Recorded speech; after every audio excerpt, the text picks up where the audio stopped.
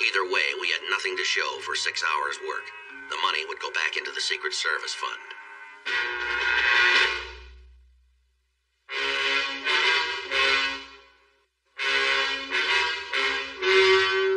The story you are about to see is true. The names have been changed to protect the innocent.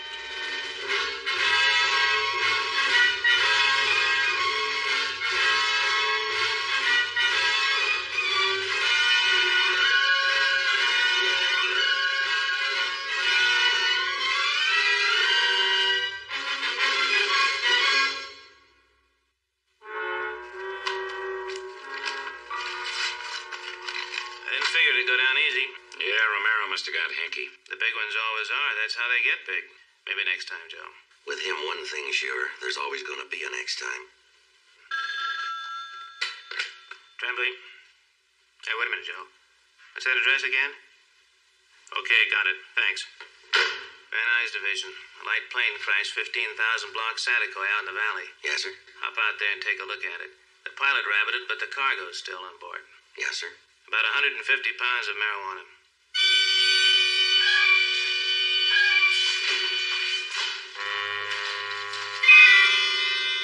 12:35 a.m.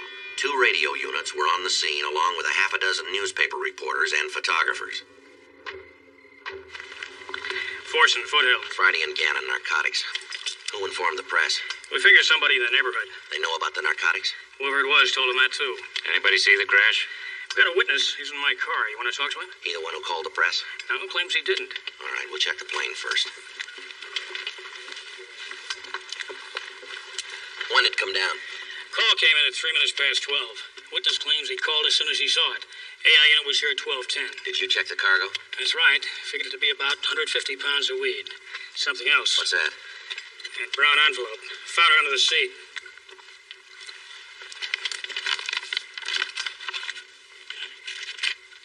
Heroin. Looks like about $100,000 worth. There's some writing on the envelope in Spanish. Deliver merchandise to same place as last time. 5 a.m. Wednesday. Somebody's going to be awful disappointed at 5 a.m., aren't they? Maybe, maybe not. If we get lucky, we might be able to make this delivery. Only one problem. Where's the drop? We got 5 hours. Maybe we can find out. 12:47 a.m. While Bill made arrangements with Sergeant Forson for us to take possession of the narcotics, I talked to the reporters. With the discovery of the narcotics and the time element involved, we had a problem. You onto something big, Friday? I need a favor. I want you to sit on the story for a while. Why, Joe? The pilot was probably a mule, a narcotics smuggler.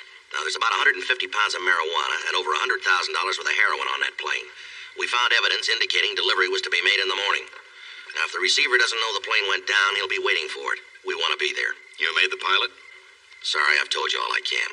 Will you hold the story? We need time. How much time? Give us 6 hours.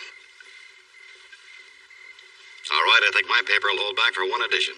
Thanks. I don't have to tell all of you. The department will appreciate it.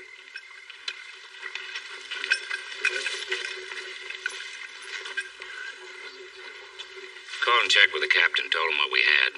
Fessler's sending a team out from Leighton Prince to check the plane. He's going to wake up somebody in the FAA. He'll call us if he comes up with anything on the plane. Did you talk to the witness? Just did. Not much help. The only thing he could tell us was that the man who left the plane limped. Appeared to favor his right leg. No sign of blood around the plane. Maybe he got off lucky. No other description? Said it was too dark. Couldn't be sure about anything but the limp. Anything else? Yeah. Valley detectives are checking local hospitals. 1K80, this is 321.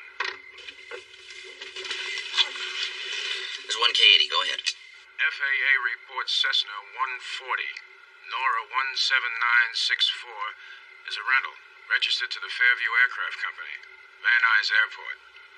Manager's Fred Robertson. I got him out of bed. He's on his way there now. Address is 11862 Airways Boulevard, 321 KMA 367. Thanks, Fess. 1K80 out. Plane was a rental. I get a feeling it's going to be a long night.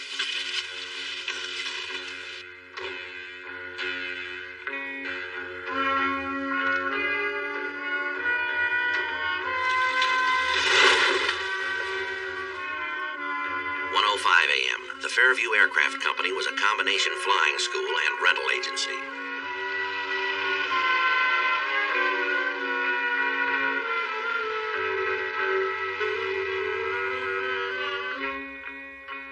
time we got there, the manager had already arrived. The guy on the phone said one of our planes crashed. Yes, sir, that's right. It was a Cessna 140. The registration number is N17964. Where'd it go down?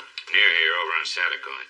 Ship totaled? Gears washed out, left wings damaged, props bent. We'd like you to check your records and tell us who the pilot was, if you would. Sure. Anybody hurt? No, not that we know of. Here it is. Jerome, Frank T., 2216 South Lancashire, apartment 3D. FAA pilot's license number DN26189. When did he rent the plane? Sunday afternoon. Filed a flight plan for Blythe. Apparently was on his way back. Scheduled return date was Tuesday. You remember what he looked like? No, I didn't pay any attention. I'm not particular. If they got a license and the money, they can get a plane. No scars, tattoos, anything like that? There was one thing. But his license was okay, so I didn't question it. What's that? He had a game leg. He limped.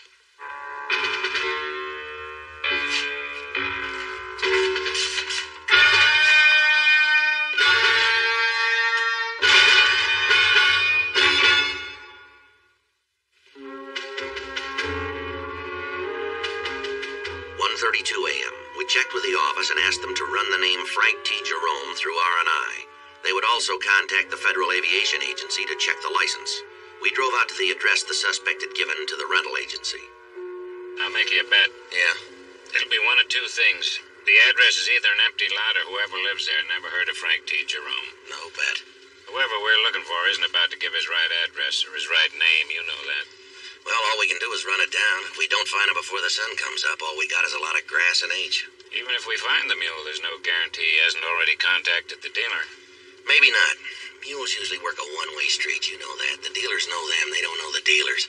No, my guess is the pilot of that plane is probably sitting by his phone right now waiting for it to ring. And if it rings before we find him and he tells the boss man about his little accident, he could be in big trouble.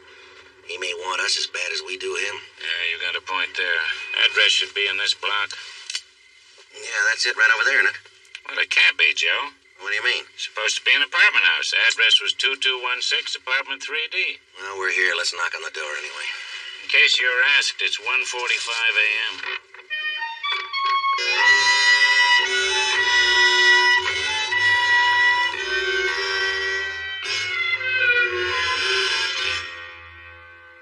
Who did you say it was? Police officers! You got identification? Yes, sir. This is Bill Gannon. My name's Friday. You know what time it is? Yes, sir, 1:45. We're looking for a man by the name of Frank Jerome. Do you know him? Nobody here by that name. What's your name, sir? Donaldson. George Donaldson. What is it, George? Police! They're looking for somebody named Jerome. In the middle of the night? The man we're looking for limps. He may live around here. They say he limps. What? The fella they're looking for, they say he limps. Well, you will too if you don't close that door and come to bed. Well,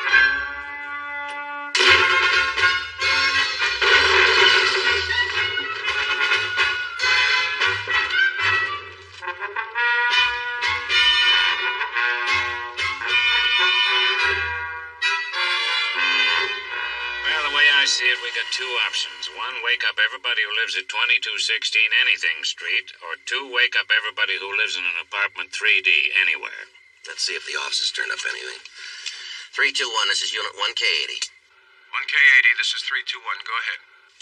Anything from R&I? Negative. No record under the name Frank T. Jerome.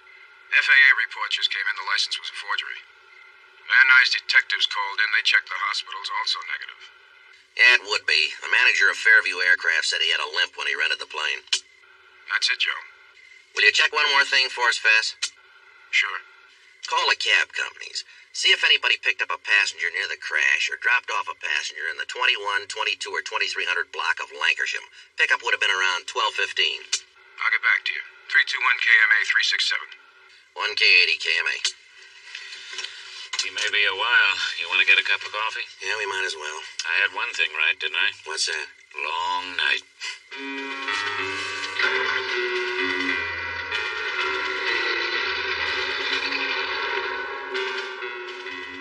1K80, this is 321. 1K80, go ahead. You got lucky, Joe. Cab company reports one of their drivers remembers dropping off a male passenger on the corner of Lancashire and Laurel. That's a 2100 block.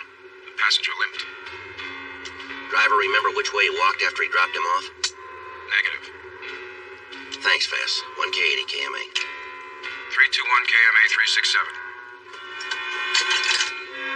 Option 2, all the apartments 3D.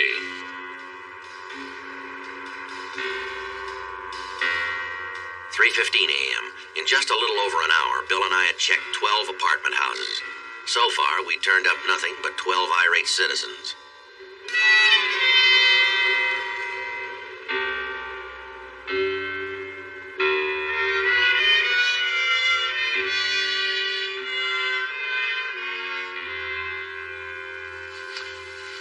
Joe? Jerome Frank. Spell it backwards. Frank Jerome. Might be a coincidence. Worth a try. What was that address we got from the plane rental place? 2216. 2261. Yeah. Maybe inverted the last two numbers of his address, too.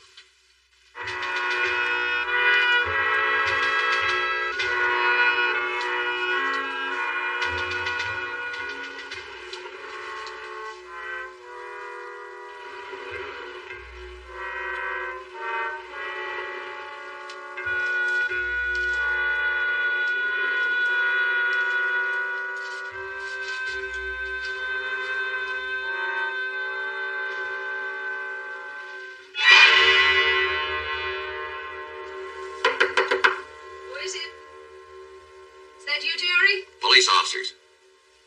Who? Police officers, open up. Yes? You Miss Frank? Yes? Is your husband at home? No. Why do you ask? He an airplane pilot? Is he hurt? We don't know. All right, come in.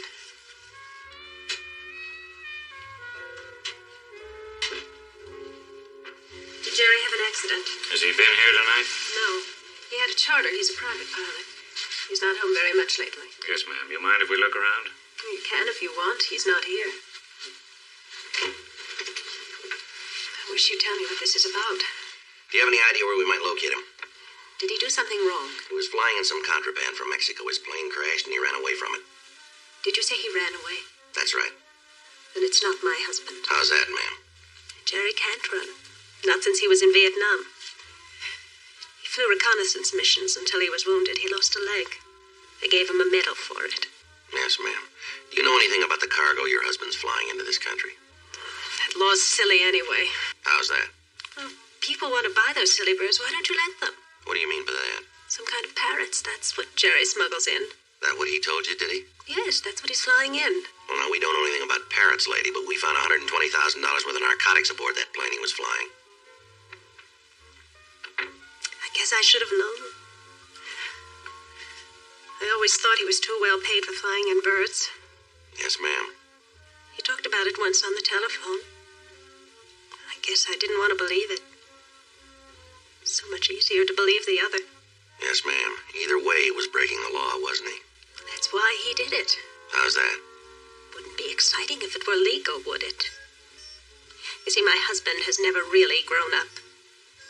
He talks about Vietnam like it were some kind of a game, some deadly, exciting game. He could have stayed on in the service, but they wouldn't let him fly in combat anymore. He turned to this narcotics business. I told you he wasn't here. He left me 3 weeks ago. Do you know where he is? He has a girlfriend. He's probably with her. Where's that? Hacienda Apartments on Laurel, apartment 23. I guess this is the closest thing to a war Jerry could find. It's really funny, isn't it? He thinks it's a big game. Yeah, well, he's played twice. Yes. Kind of looks like he lost both times, doesn't it?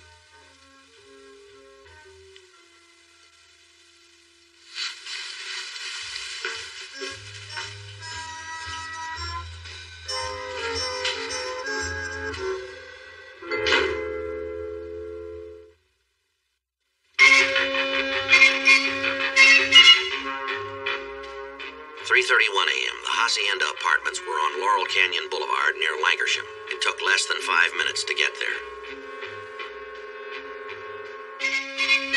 I entered from the front of the building while Bill went around to the back to cover the rear entrance. Okay, Pat. See you tomorrow. Don't worry. I won't if you don't. Better get out of here. What's going on? Police officer, your name Jerry Frank? Yeah, that's right. Just keep those hands in plain sight. You're under arrest. I'm not going to cause you any trouble. Found this one going out the back door. Name's Pat Wingate. Just put the purse on the floor. I'm not carrying a gun. Put it down. All right, you're under arrest, lady. It's our duty to advise you of your constitutional rights. You have the right to remain silent. Any statements you make can and will be used against you in a court of law. You have the right to the presence of an attorney. If you desire but cannot afford one, one will be appointed before any questioning. Do you understand that? I understand it. Like the Geneva Convention. Name, rank, and serial number. I understand. Do you? Yeah, I suppose. Do you understand? Yes. I'll call Van Nuys for a black and white. If you'll hand me my leg, I'll go peaceably. The sooner you book me, the sooner I can make bail. That's the way you got it figured, have you? That's right. Who are you working for? Sorry? Name, rank, and serial number. How about you, lady? Where do you fit in? I don't. Don't let the big innocent eyes fool you. She's in it with me. Shut up, you heard your rights. Unit's on its way. All right, fella, you're in big trouble and you know it. You're supposed to make a delivery at 5 a.m. That's just a little over an hour from now. What do you think's going to happen when you don't show up? Nothing. They'll read about the crash in the newspapers. I call the story in myself. That's my insurance. Yeah, well, your policy just lapsed. We killed the story. In about an hour, your connection's going to figure you've decided to go into business for yourself with $120,000 worth of his merchandise. Now, you like to live dangerously. What do you figure the odds are that you'll still be alive tomorrow night? Mind if I don't believe you? Because I don't. You got about an hour before that phone's going to ring. The man on the other end's going to want his merchandise. He never heard of a plane crash, and you're not in jail. Now, you explain that to him. Good luck. Let's go, Gannon. Wait a minute. Yeah? Geneva Convention. I'm a prisoner of war. You gotta lock me up. Wrong war. Who you hauling the junk for? They'll kill me. I don't know who picks up this stuff, and that's the truth. All right, where? They'll kill me if I tell you. They'll kill you if you don't. Tell him, Jerry. You know what that means? I know what it means if you don't. Out near the Hollywood Dam. Vacant field. I leave the stuff behind some rocks. Next day, they leave my money in the same place. Which rocks? Big one. 2 smaller ones in front of it. One of the smaller ones has some writing on it. You put the stuff right behind it. What kind of writing? What's it say? Jesus saves.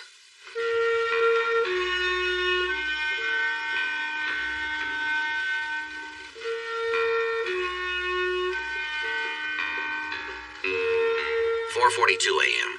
We placed the shipment in the location described by the suspect, Jerry Frank. We staked it out with the help of 2 other teams from Narcotics Division. According to the note found on the plane, the pickup would be made in 18 minutes.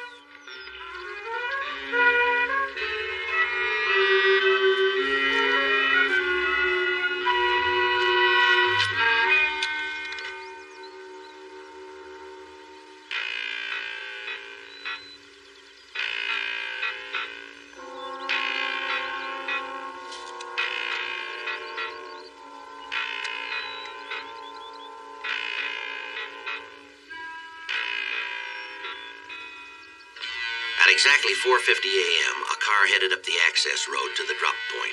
There were 2 men in the front seat.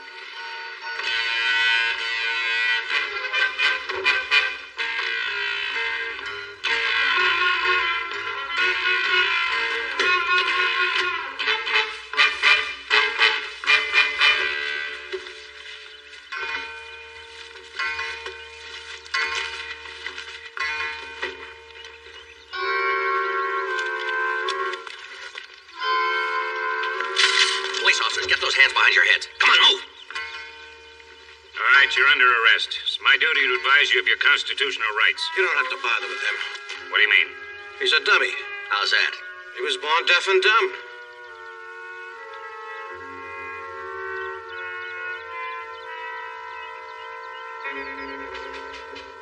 7:28 a.m. The 2 suspects were identified as Peter Whitmer and Wallace Shanklin. We took them to an interrogation room. Good and darn eye, you've been pretty busy the last few years, haven't you, Whitmer? Talk to my lawyer. You've been in the joint twice for pushing, state hospital 3 times for using, spent a year at Chino for assault while under the influence of narcotics. You've really been the route, haven't you? Talk to my lawyer. You know, you're clean, Shanklin, no record. How does it happen that you're holding hands with a character like Whitmer here? I told you before, he's a dummy. He can't tell you anything. He was born deaf and dumb. How do you communicate with him? Mental telepathy. All right, suppose you tell him then that you're both going to jail. Maybe we are, maybe we're not. In the meantime, the interview's over. You got all you're gonna get from us. You might as well tell us who the big man is. We'll take him out sooner or later anyway. Ask him. You can make it a lot easier on yourself by telling us what we want to know. How? You gonna start toting up my good behavior time right now? Who'd you pick the stuff up for? I don't know, and he can't tell you. How long do you think you can hold out on this deaf and dumb bit? I think you're faking. I think you can hear good and you can talk good. All right, you. Take everything out of your pockets and put it on the table. You're just gonna have to reach in and get it. Wally don't understand you.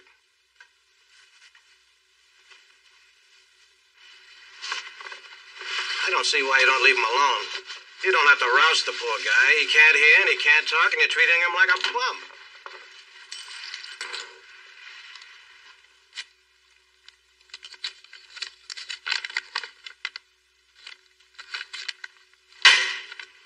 I'm going to ask you once more. Who'd you pick the stuff up for? He couldn't tell you if he wanted to. This says he can. It's a receipt from a music store for 2 phonograph records. Now, what do, Shanklin? Sit there and watch the labels go around? Come on, who are you and what we're working for? I told you it would never work. You stupid jerk. Let's have it. They told me if I was ever picked up just to play deaf and dumb, and since I didn't have nothing on file, they could get me off. All right, who's the big man? I'm gonna tell them. You do that, Fink, and I wouldn't give you 8 cents for your future. That's enough of that. Come on, Shanklin. The guy you want, his name's Sal Romero. He's the one we picked up the stuff for. You really are stupid, aren't you? Why do you say that? You just didn't think, did you? What do you mean? Why didn't you tell him you bought the records for a friend?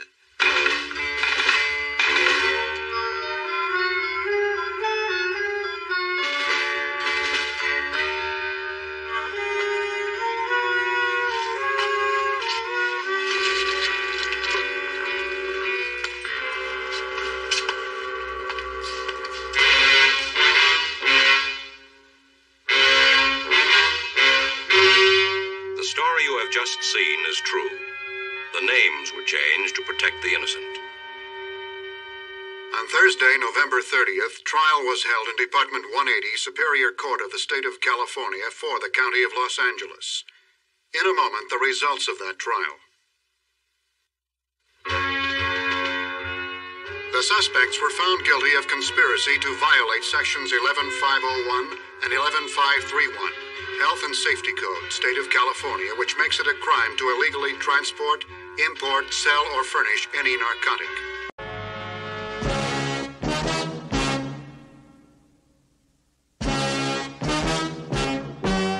The story you are about to see is true. The names have been changed to protect the innocent.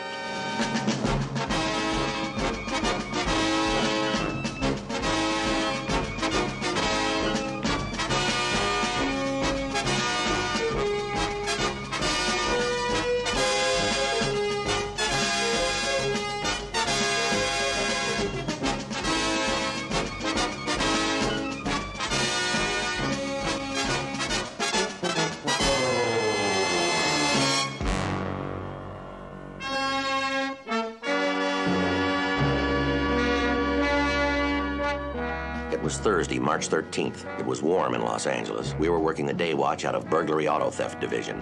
The boss is Captain Kenneth Green. My partner's Bill Gannon. My name's Friday. Most people think of police officers writing traffic citations, investigating crimes, making arrests, and enforcing the law in general. But his job doesn't end there.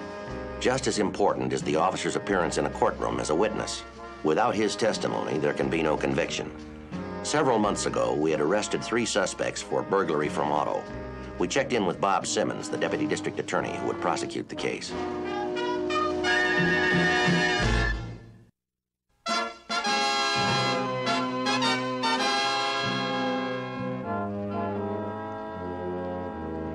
Decided you're going to bring the comparisons over? Right, I talked to Don Hale about a half an hour ago. Told him we'd call him when we need him. We contacted the rest of the witnesses, all except one, this Carl Balanzi. He's out of town. The parking lot attendant. Yeah, according to his mother, his car broke down in Mojave last night on his way home. He said he'd try to make it back in time for the trial, but he hasn't shown up yet. Which reminds me, I better check with the office. He could be on his way over now. Talk to Lieutenant Walters, will you? I told him we'd be checking in. You can use the phone on the bailiff's desk. Right. Well, Sergeant, I think we're in trouble. We need Balanzi's testimony for probable cause. Without it, the defense can get the case thrown out. Yes, sir. I guess there's always that possibility. Didn't you have something in your report about a traffic violation? Yeah, the suspects drove through a red light right after we came out of the parking lot. According to your report, you were about a block away. It's thin, but it may be all we have, and it's bound to raise a question of search and seizure. It'd give us probable cause. Dan Mungold's a sharp lawyer. You and your partner could be in for a rough time on cross. You understand he has a habit of winning his cases. Dan's good. I'd like to have his record. All right, Joe.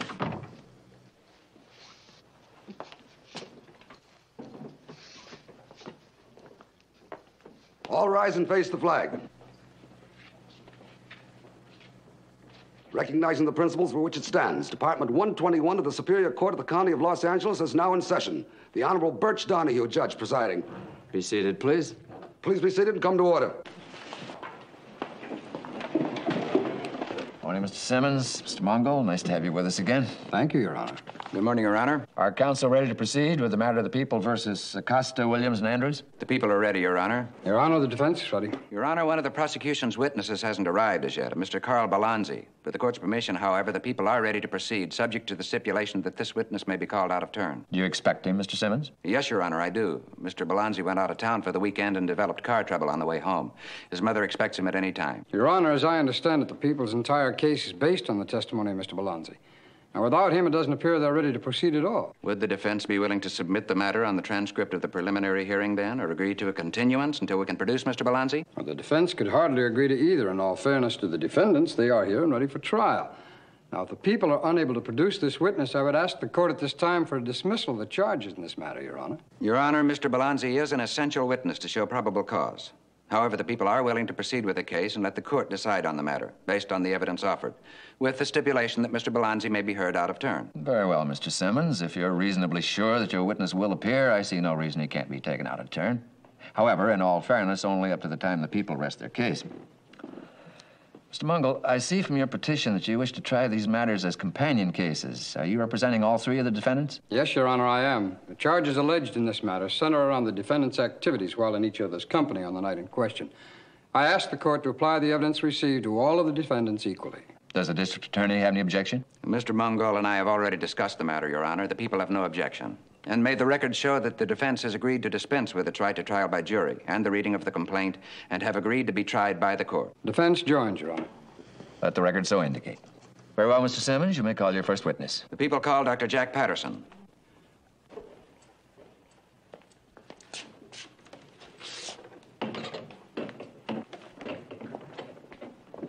Raise your right hand, please. Do you solemnly swear the testimony you're about to give in the matter now pending before this court is the truth, the whole truth, and nothing but the truth? I do. Is Jack Patterson your true name? Yes. Be seated, please. Dr. Patterson, are you a dentist here in Los Angeles? Yes, sir. Doctor, would you please tell the court where you were on the evening of December 14th of last year? Yes, I was at the sports center that night. My two boys and I went there to see a basketball game. Did you drive your car that evening, sir? Yes, I drove my car. And where did you park your car when you arrived at the sports center? Across the street in a parking lot near Santa Barbara and Figueroa. Did you lock your car that night, Doctor? Yes, I did. I remember locking it because my older boy's always kidding me about forgetting to take the keys out of the ignition. I see. Now tell me, Doctor, did you notice anything different about your car when you returned to it that evening after the game? I sure did. The window on the driver's side had been broken out. Was there anything missing from your car? Yes, there was. My stereo was gone, and about a dozen or more tapes were missing from the glove compartment. Did you report this fact to the police? I started to, but Mrs. Chambers had already called them, and they were on the way. Her car window had been broken, too. Thank you, Doctor. Nothing further, Your Honor. Mr. Mungold? No questions, Your Honor. The witness is excused. Your Honor, the people call Mrs. Gloria Chambers.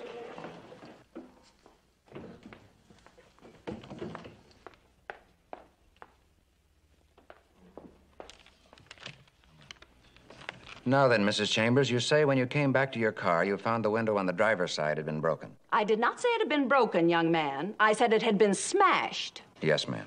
And had you locked your car that evening? Of course I locked it. I always lock my car. I read the posters put out by the police department. Mrs. Chambers, did you report the fact that your car window had been smashed to the police? You know very well I did, young man. The two officers who came out are sitting right there beside you. And exactly what was it you reported to the officers? I told them just what happened. That someone, or some group of people, had been going around smashing the windows out of innocent people's cars. It was shocking. You would think that those young men would have more consideration for someone else's property. Are you referring to the officers? Of course not. Those three men over there, they did it. Your Honor. Sustained. Witness last remarkably stricken from the record. I have nothing further, Your Honor. You wish to cross-examine Mr. Mungle? No questions, Your Honor. Witness is excused. Thank you, Judge. Gentlemen, it's noon. If there are no objections, I think this is a good place to recess. No objection, Your Honor. No objection. Very well, then. This court's recessed till 1:30 this afternoon. Well, now, looks like you people are having a bit of bad luck. That witness of yours hasn't shown up. Yeah. Well, it's time for lunch. Or aren't you gentlemen eating today?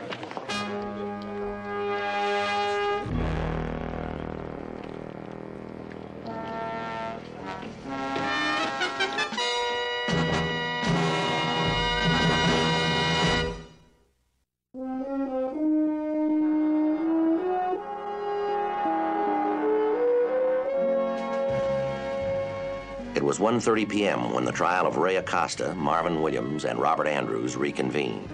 During the noon recess, Bill and I drove out to the Balanzi residence in West Los Angeles.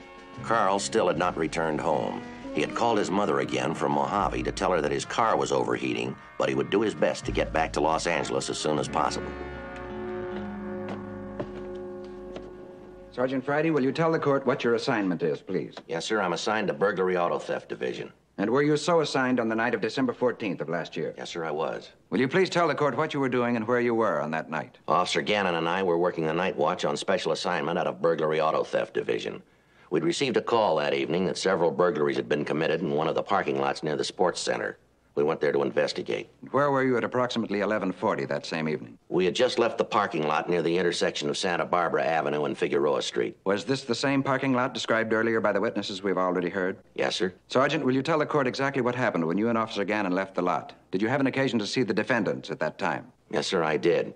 As we pulled out onto Santa Barbara Avenue, I noticed a light blue 1968 Chevrolet just ahead of us in the number 3 lane approaching Figueroa Street. The signal light for the east-west traffic was red at the time. The Chevrolet made a right turn onto Figueroa without coming to a complete stop as required by Section 21453 of the Vehicle Code. Did you pull the car over at that time? We attempted to stop the car by displaying a red light and sounding our horn, but it wasn't until approximately 4 blocks later that it finally pulled over to the curb. And during that 4 blocks, did you notice anything going on inside the car that aroused your suspicion? Yes, sir, I did. It appeared that one of the occupants seated in the rear was attempting to hide something on the floor. Objection. Your Honor, the answer calls for a conclusion on the part of the witness as to what appeared to be taking place in the rear of the car. Now, he was obviously some distance away, and his vision was restricted to the area of the rear window. This would hardly qualify such a broad assumption on his part. Sergeant Friday, could you be more specific as to what it was you actually saw? Yes, Your Honor. I saw what appeared to be Defendant Andrews attempting to conceal something on the floor. He kept glancing back at us out of the rear window and then ducking down out of sight. When he finally settled back in the seat, Costa pulled to the curb. Did you base this conclusion on your experience as a police officer, Sergeant? Yes, Your Honor. Did you, in fact, find something concealed on the rear floor of the vehicle at the subsequent time? Yes, sir, I did. Objection overruled.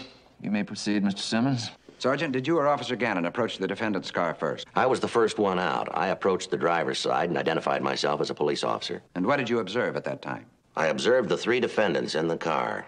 Acosta was driving, Williams was seated in the right front, Andrews was in the back. Did you have an occasion to look on the rear floor where you saw the suspicious activity going on? Your Honor, if it please the court, the defense objects to Mr. Simmons' last question. His reference to suspicious activity is pure supposition and does not even reflect the words of the witness.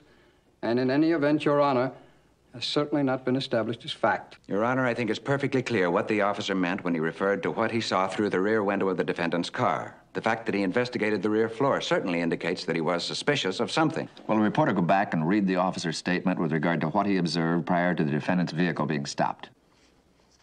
Mr. Simmons, and during that 4 blocks, did you notice anything going on inside the car that aroused your suspicion? Sergeant Friday, yes, sir, I did. It appeared that one of the occupants seated in the rear was attempting to hide something on the floor. Thank you. The objection to Mr. Simmons' last question is sustained. Will you rephrase your question, please, and proceed? Very well, Your Honor.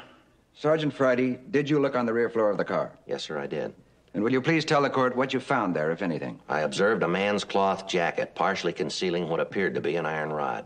Please continue, Sergeant. After I told the defendants to get out of the car, I removed the jacket and observed 2 lug wrenches partially concealed under the rear of the front seat. Did you personally inspect the victim's vehicles in the parking lot that night, Sergeant? I did. And in your opinion, as an experienced police officer, could the windows of those vehicles have been broken out by the lug wrenches? Objection, Your Honor. The answer calls for a conclusion. Overruled. You may answer the question, Sergeant. Yes, sir. It was a heavy object that broke the windows, possibly a lug wrench. Thank you, Sergeant Friday. Nothing further, Your Honor. Mr. Mungle, you wish to cross-examine this witness? Thank you, Your Honor. Sergeant Friday, did you ask Mr. Acosta why he was carrying the 2 lug wrenches in the passenger compartment of his car? Yes, sir, I did. And did he tell you that he was carrying them there to check the lug nuts on his wheels from time to time because on a previous occasion someone had attempted to remove those wheels without his knowledge and that he nearly had an accident? Yes, sir. He said that someone was trying to steal his mag wheels and that he scared them off. Now then, did you tell him that he should keep the wrenches in the trunk compartment of his car and not in the passenger compartment where they could easily be mistaken for weapons? Yes, sir, I did. And he replied, did he not, that he could not put the wrenches in the trunk because earlier that evening he had loaned his car to a friend, and when the keys were returned to him, the trunk key was missing. Yes, sir, that's what he said. And that made you suspicious, did it, Sergeant? No, sir, not really. Not until my partner found the missing trunk key in the suspect's pocket. Sergeant Friday, did you have a conversation with anyone in the parking lot other than the victims? Yes, sir. We spoke to the parking lot attendant. Isn't it a fact that he told you, for whatever reason, to be on the lookout for a car resembling that of the defendant's? Yes, sir. He described the defendant's car to us. Then when you and your partner left the parking lot, you were looking for a specific make, year, and color of automobile. Isn't that correct? It is. Then isn't it possible when you saw the defendant's car, it so nearly resembled the car described to you, and you were so intent on locating such a vehicle, that you were mistaken about the alleged violation? And in fact, the car did stop for the red light, but you felt you needed a reason to pull it over. Now, isn't that correct? No, sir, that is not correct. We saw the car slow down at the corner. We had a clear, unobstructed view. It did not stop. From a block away. Oh, I must say, Sergeant, I think the police department is wasting your talents. You should be working in the traffic division. Tell me, Sergeant, you were in a plainclothes unit, an unmarked car, were you not? Yes, sir, I was. And is it common practice when you're in such a vehicle for you to take enforcement action against traffic violations? No, sir, it's not. Thank you, Sergeant. That'll be all. You may step down.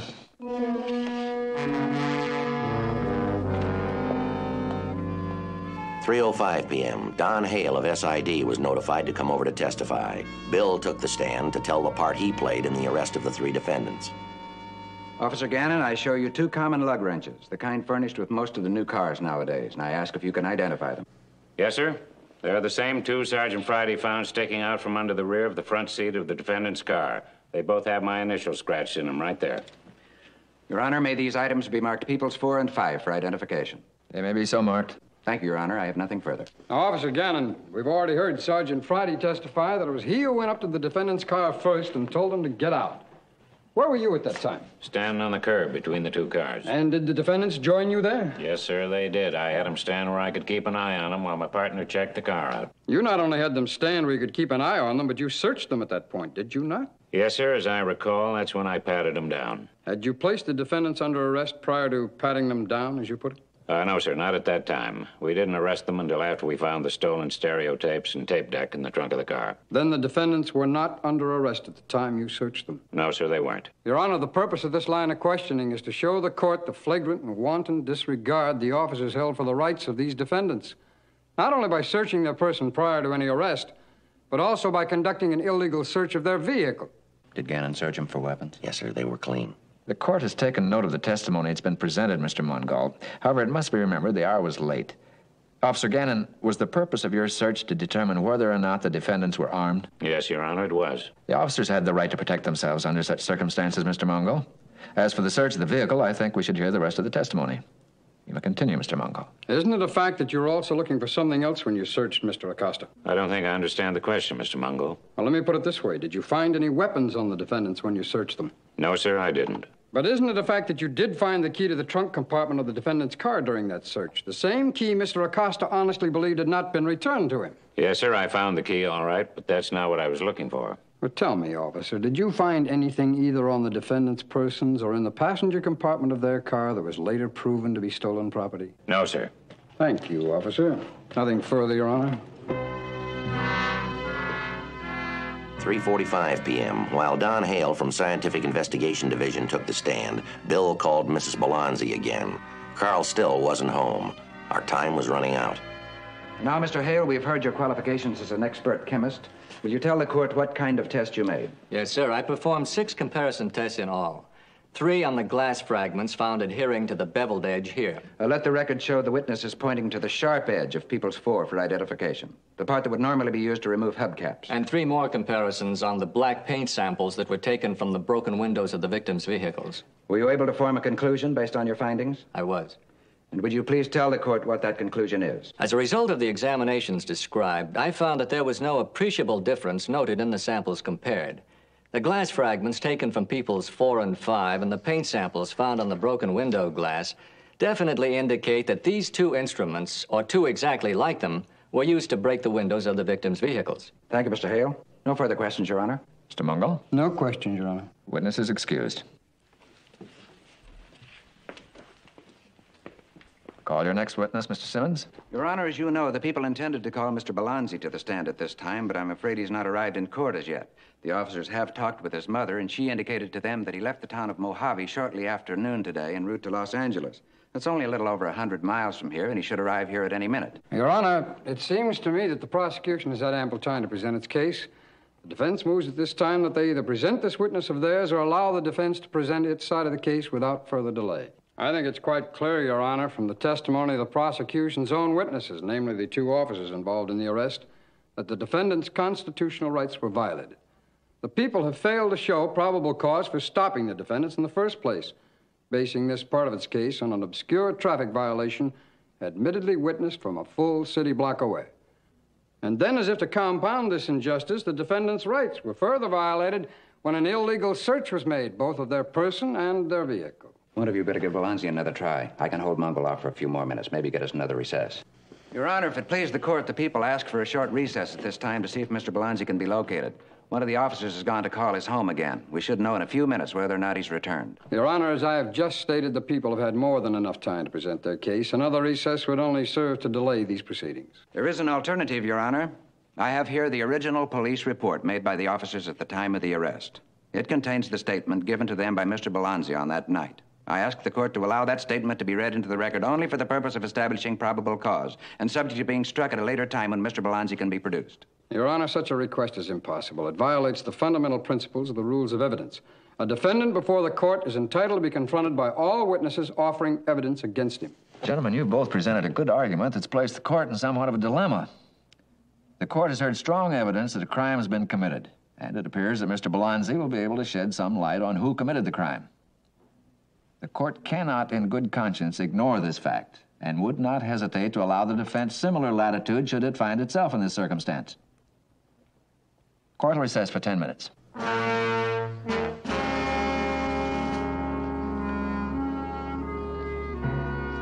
4:22 p.m. Court was still in recess. There was no answer at the Balanzi residence. We called Lieutenant Walters at burglary auto theft, but there'd been no messages from Carl Balanzi or his mother. We would still try to reach the witness, but we were just about out of time. Any word? The officer will keep trying his house. They sent a team out to check around outside just to be sure. And? No luck, Bob. Let's face it, Balanzi's not going to show. Mr. Simmons, is the district attorney ready to proceed? Your Honor, I'm afraid we've been unable to contact our witness at this time. The people rest. Your Honor, at this time, the defense moves for a dismissal. The charges brought against the defendants Ray Acosta, Marvin Williams, and Robert Andrews should be dismissed for lack of evidence and failure of the prosecution to show probable cause. From the evidence presented, the court feels the officers acted within the scope of their authority by stopping the defendants' car as they did. During this time, one of the officers testified that he noted something suspicious going on in the back of the car. This gave him the right to determine to his own satisfaction what that suspicious activity was. The officers also had the right to protect themselves by searching the defendants for weapons. However, without additional evidence on the part of the prosecution, it appears to the court that the officer's duty ended there. Under normal circumstances, the officers would not have confiscated the lug wrenches, even though it appeared that one of the defendants had tried to hide them. And the search of the defendants' persons was for the purpose of discovering whether or not they were armed, and not for the trunk key they ultimately found.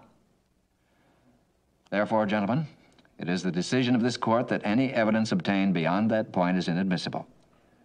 The court is forced to grant your request, Mr. Mungle. Case dismissed.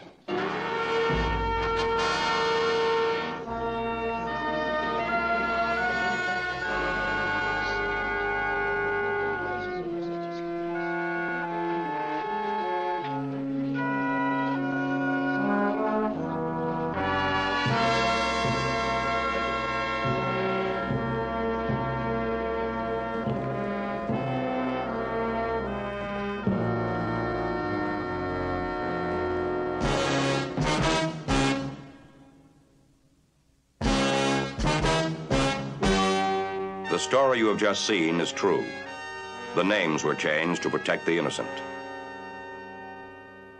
In a moment, the conclusion.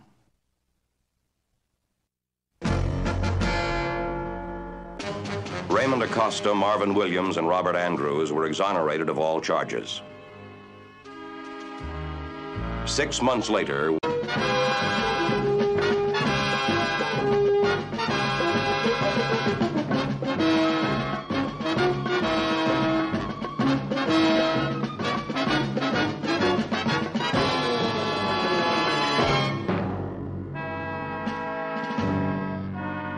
It was Tuesday, March 8th. We were working the day watch out of Narcotics Division. The boss is Captain Tremblay. My partner's Bill Gannon. My name's Friday. Detectives Whitney and Ellenson had just returned from field duty. They didn't look too happy.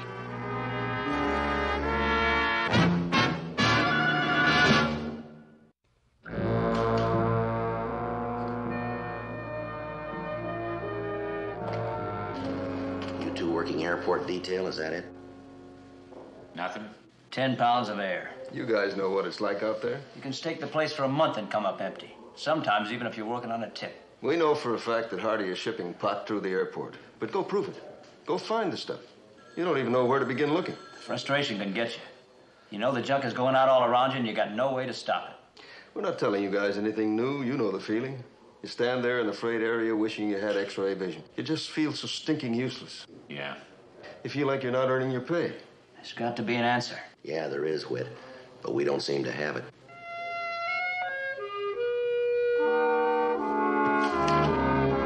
"10:05 a.m. Captain Tremblay wanted to see us concerning a piece of equipment he'd asked us to check out. Come on in and have a seat. How'd it go? We tried it. It doesn't work. What's the problem? You can only use a fluoroscope to detect metal objects. The marijuana isn't metal. Well, granted, it's sometimes wrapped in foil. So is your Aunt Bertha's fruitcake. Any suggestions? All right, now look. You and I both know that a vast majority of all the marijuana in this country passes right through L.A. here. How do we stop it? How do we find it? Well, we've still got our informants working. That's not good enough. In the next few months, they start harvesting this stuff, and it gets shipped out by the ton right here through L.A. There's got to be some way to detect it. How? We're not dogs. We can't sniff it out. Dogs. What's that? Bill just said it. How about training a dog to do it? Joe, that's the craziest thing I've... Wait a minute. That's not so crazy. Maybe it's not. Where do we start? Where else? The yellow pages. Displays. Distillers. Here we go. Dog kennels. Those Continental Canines, they've got a big ad. Sentry dogs. Won't hurt to try.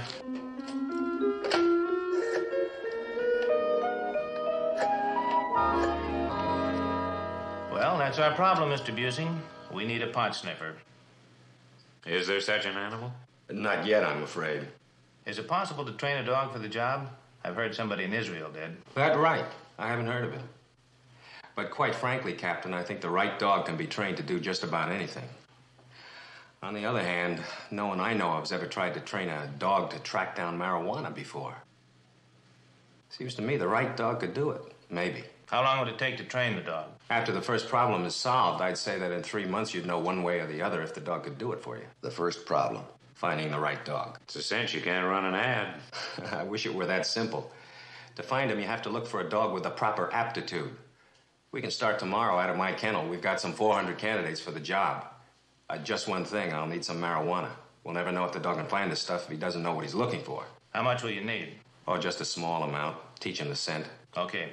Joe, use some of the stuff we booked as found evidence. Ask Central to assign somebody to be the carrier. Yes, sir. Mr. Busing, thanks for your help. Don't thank me. I've got teenage kids of my own. I wish I could guarantee results. I wish to God I could. But I can't. We understand. We'll hold a good thought.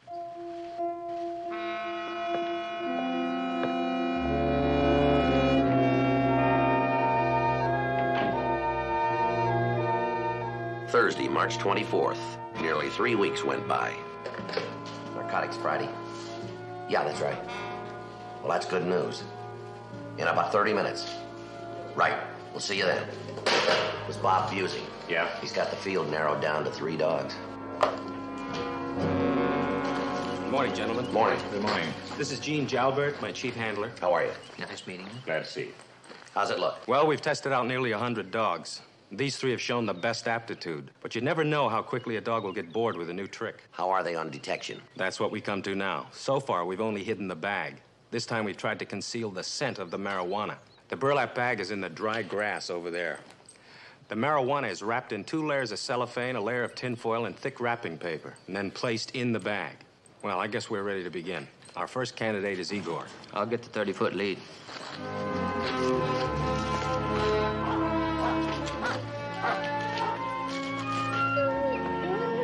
Igor, sit.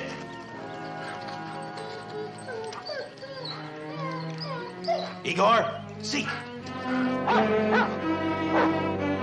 Seek, boy, seek. Come on, Igor, seek. Sure a wild dog, isn't it? Yeah. Seek, boy. He doesn't look like he's got the idea.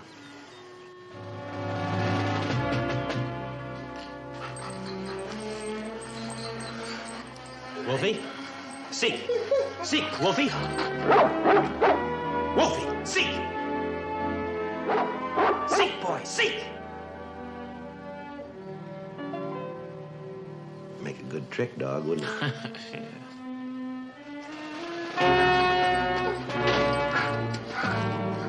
He's a mean-looking dog. Stay. Hoshi, that's it, that's it. Hoshi, seek. Hoshi, seek, boy. Hoshi, Hoshi, seek. Come on, Hoshi, seek.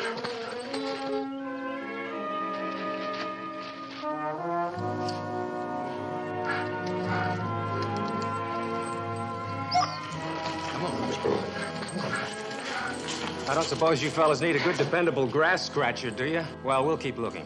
These aren't all the dogs in the world. They're just all the dogs we have on hand. Well, we sure appreciate your trying, and we can see you've done that. Maybe we're asking too much.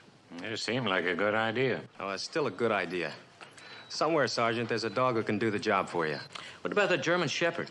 She's got a cold, hasn't she? She's up and around today. Go get her, will you please, Gene? It's worth a try. We've got one other dog who hasn't been tested yet. It's a German Shepherd bitch who was down with a cold the other day when we were running the rest of the animals through. We've got the time if you have. I'm not promising anything.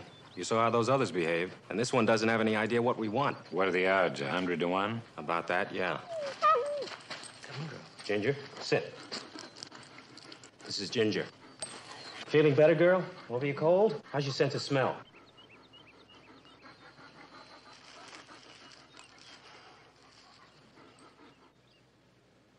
Ginger, seek. Seek, Ginger. Come on, girl, go find it. Where is it? Where is it?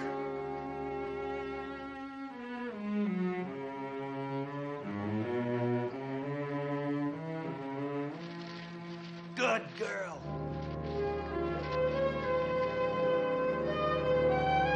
Drop it. Good girl.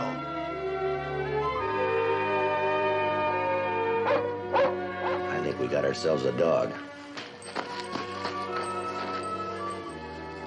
Gentlemen, a new breed and a rare one.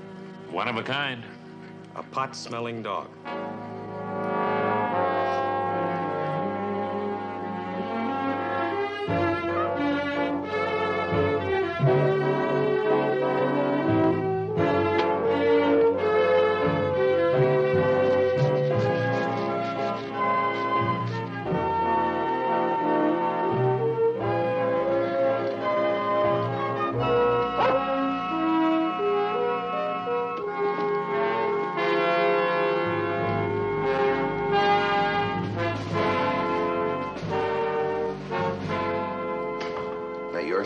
No, it's not mine. What is it? I don't know. Well, open it up. Well, you open it up. Well, it must be for you, Joe. How do you figure? It's closer to your chair.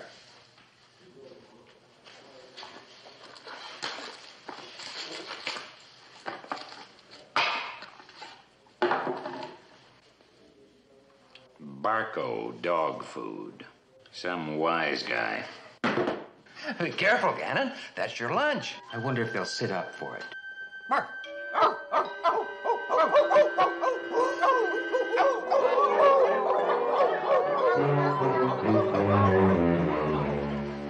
Well, it's been 3 months, Mr. Busing. What's the word? The dog's good, Captain. She's awfully good. Joe, Bill? I've seen her in action, and I'm impressed. I'll go along with Joe. Well, that's encouraging, but you know the problem we're up against with the courts on something like this. Probable cause. What's that? Well, Bill and I have faith in Ginger, but unless the courts are convinced beyond the shadow of a doubt of her reliability, it won't matter how much pot she uncovers. We won't be able to bring the marijuana into court as evidence. We have to convince any judge that Ginger is so absolutely trustworthy that they'll grant us search warrants on her say-so alone. Only that way can we use in court the evidence she uncovers. I see. How do you go about convincing the courts? We'll have to hold a demonstration. The sooner the better, and it better be good. Where and when? Well, since Ginger would do most of her work at the airport, we've arranged with the Flying Tigers Airline to test her at their warehouse. It's about as big as a football field and packed with freight. When? Day after tomorrow, too soon? Good. Bob, have you got Ginger with you by any chance? Sure do. She's downstairs in the station wagon. Would you mind bringing her up? Our chemist has set up a test we'd like to have her take. Oh? What kind of test, Captain? Well, all I've been hearing is how good that dog is. She is. I'll guarantee it. You won't have to if she passes this test.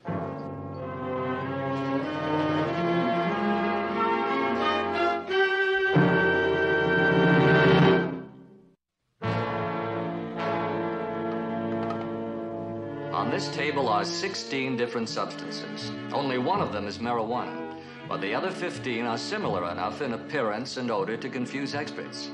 We also have a plate of dog food. That was Captain Tremblay's idea. That's plate 10. The number I'm interested in is 13. Ginger, seek.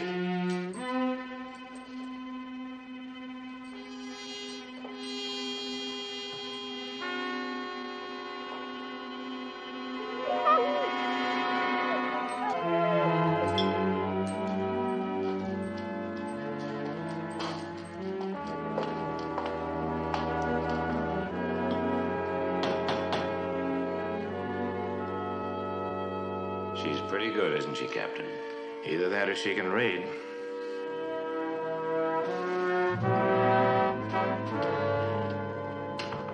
What's that? I don't know, but this time it's for you. It's closer to your chair. Mason, you wouldn't happen to know what's in this box, would you? No. All I know is it was delivered by a French poodle 20 minutes ago. How could you tell? You two wouldn't know a French poodle from a fox terrier. With best wishes and much hope for continued success. Love, Lassie. Stupid dog. Look at that, Joe. Success with one C. Oh, it's a choo-choo bone. Gentlemen, in the event some of you don't know the exact reason I've invited you down here, let me explain that you're about to see a demonstration. Now, you're all aware of the problem we're up against in the detection of marijuana. The dealers do a pretty good job of disguising the packaging or concealment. Now, with thousands upon thousands of boxes, cartons, and parcels passing through our airports, bus terminals, and shipping port, it's virtually impossible to stop the flow of marijuana. Or rather, I should say it was virtually impossible. We feel we've come up with a solution. I'll ask Sergeant Joe Friday here to take over at this point. Gentlemen, this is Mr. Robert Busing. His friend's name is Ginger, a 3-year-old German Shepherd. We believe she's the solution Captain Tremblay made reference to. Now, we've had the warehouseman here hide 5 boxes for us among the several hundred you see around you. 5 boxes. Even we don't know exactly where they are. Inside of each of the 5 boxes is a relatively small quantity of marijuana. Some of it processed, some of it unprocessed. It's all been wrapped in plastic, tinfoil, and wax paper. It's then been packed in 3 separate airtight boxes, one inside the other. Bob? Ginger, seek.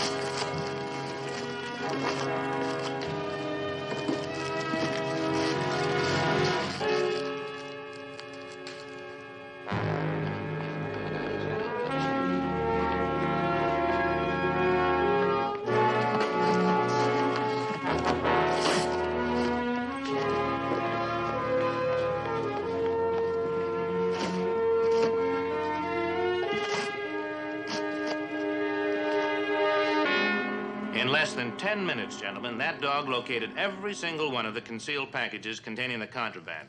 A pretty amazing accomplishment, I think you'll agree. Now,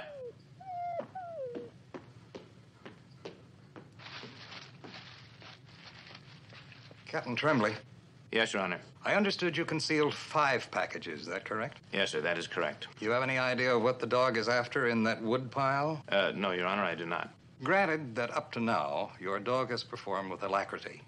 But if the animal reverts to its normal instinct, seeking out items other than what she's intended to, well, I have to tell you that the bench would find itself hard put to issue a search warrant. In other words, the bench would have no way of knowing in advance whether she was getting excited over a shipment of marijuana or a package of dog biscuits. Blows your probable cause sky high, doesn't it? Yes, sir, it looks that way, Your Honor.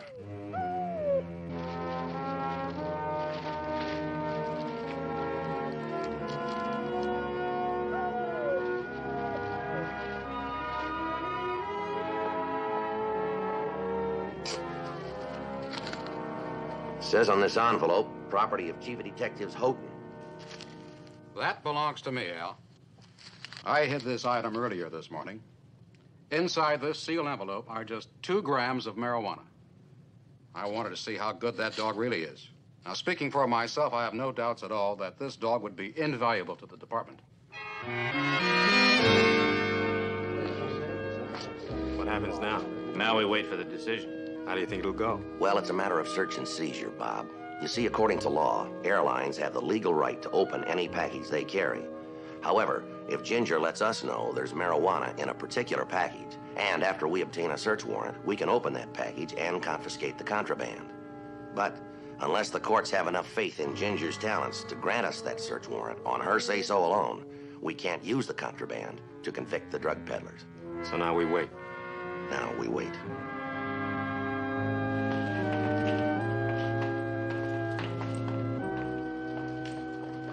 Well, what do you know?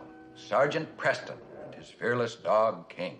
Woof, woof. Hey, Gannon, do you get a disability allowance if you come down with fleas? Haven't you heard? He's trading his gun in on the flea collar. Where have you two been? We've been looking all over for you. Wanted you to meet the new member of the team. Well, Young said hello. Woof, woof. While you were playing dog trainer, we were out making a bust. A good one, too. Is that right? Ginger, come.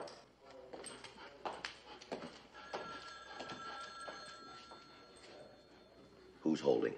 Ginger, seek. Wait a minute. What's going on here? You guys ought to sign this dog on with the pickpocket detail. She's a natural. What do you got in that pocket? Nothing, officer. Just my car keys and some small change. What else? Evidence. What sort of evidence? I'm going to book it. Well, now, in your report, what are you going to call your evidence? Marijuana. I didn't hear you. Marijuana. Woof.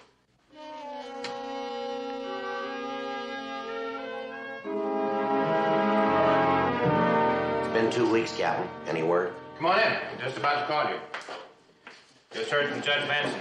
Says they'll have an answer for us in 24 hours. Yes, or go or no go? He didn't say, but I got a feeling that a little nudge might not do any harm. And you can't blame the bench.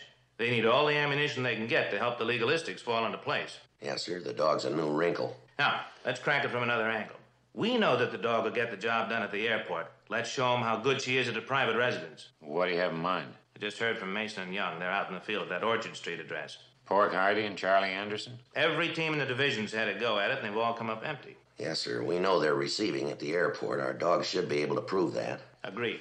But let's take a shot at putting the frosting on the cake. Let's nail them for possession in their home. Probable cause we don't need. Mason and Young got a search warrant. They're shaking the place now.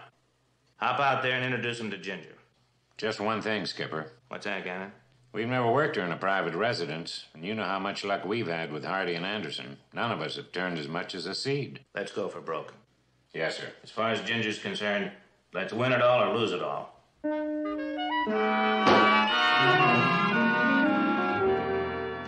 Joe, what are you doing here? I just came out to give you a hand. We could sure use it. We've shaken the place from top to bottom. Can't turn a thing. We know they're holding. What do you say, Friday? You come out to hunt Easter eggs with the boys? Maybe.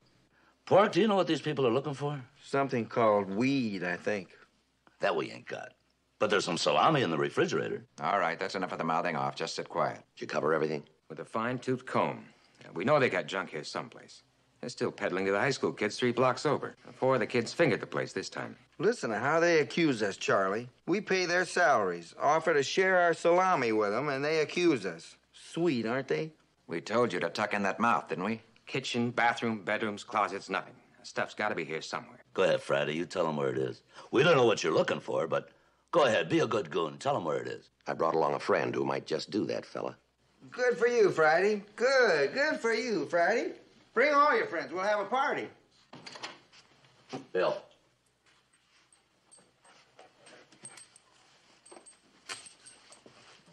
Well, looky there, Charlie. A cop with a seeing-eye dog. Ginger, seek. Seek her. Where's it? Seek. Ginger. Seek girl. Where is it? Where is it? That dog better be housebroke or we'll sue. Come on, girl. Seek. Where is it? Where is it? You know something, Charlie? What's that? I bet that mutt would like some of our salami. Come on, girl.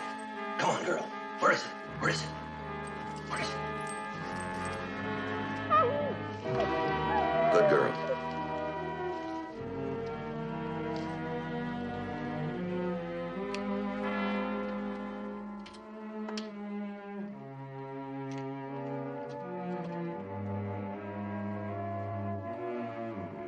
What are you looking for there? Salami. We told you once the salami's in the refrigerator. We'll settle for sausage.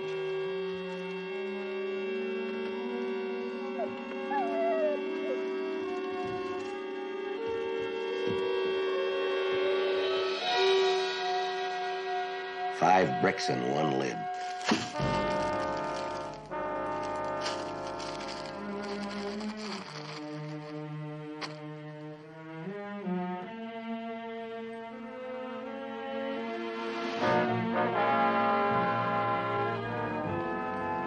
Joe? Yes, Mason? The dog food and the bone. What about him? You still got him?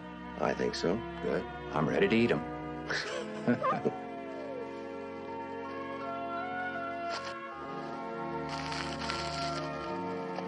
Welcome to the division, Ginger.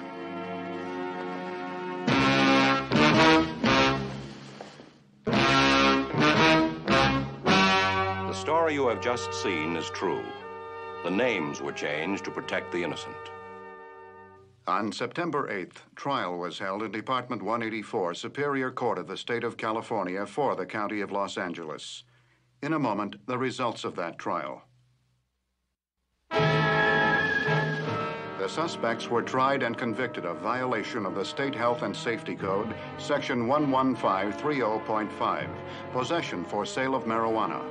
The penalty prescribed by law is imprisonment in the state prison for not less than 2 years, nor more than 10 years.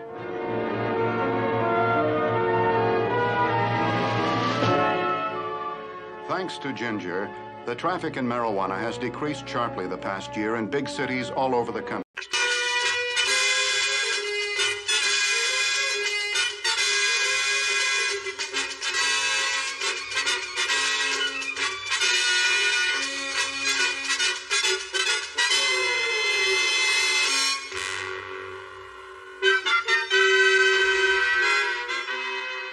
Tuesday, May 21st. It was clear in Los Angeles. We were working the day watch out of homicide. The boss is Captain Hugh Brown. My partner's Bill Gannon. My name's Friday. Bill looked like he was practicing yoga.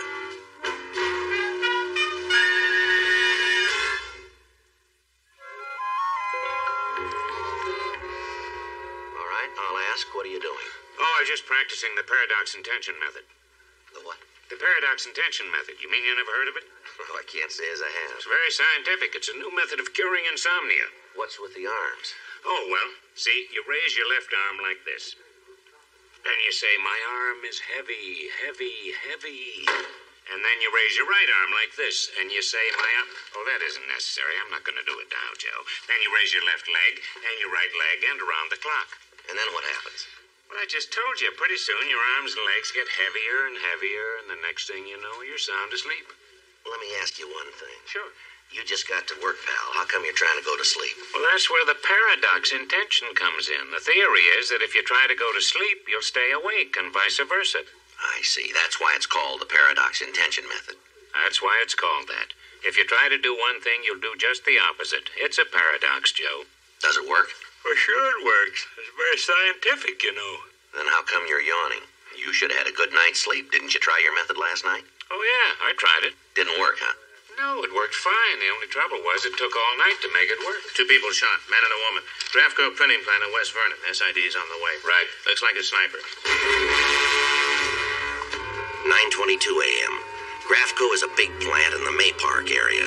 They print weekly newspapers and big circulation magazines. The payroll is about 200. 9:37 a.m. We arrived at Grafco. The personnel manager showed us the employment records of both victims.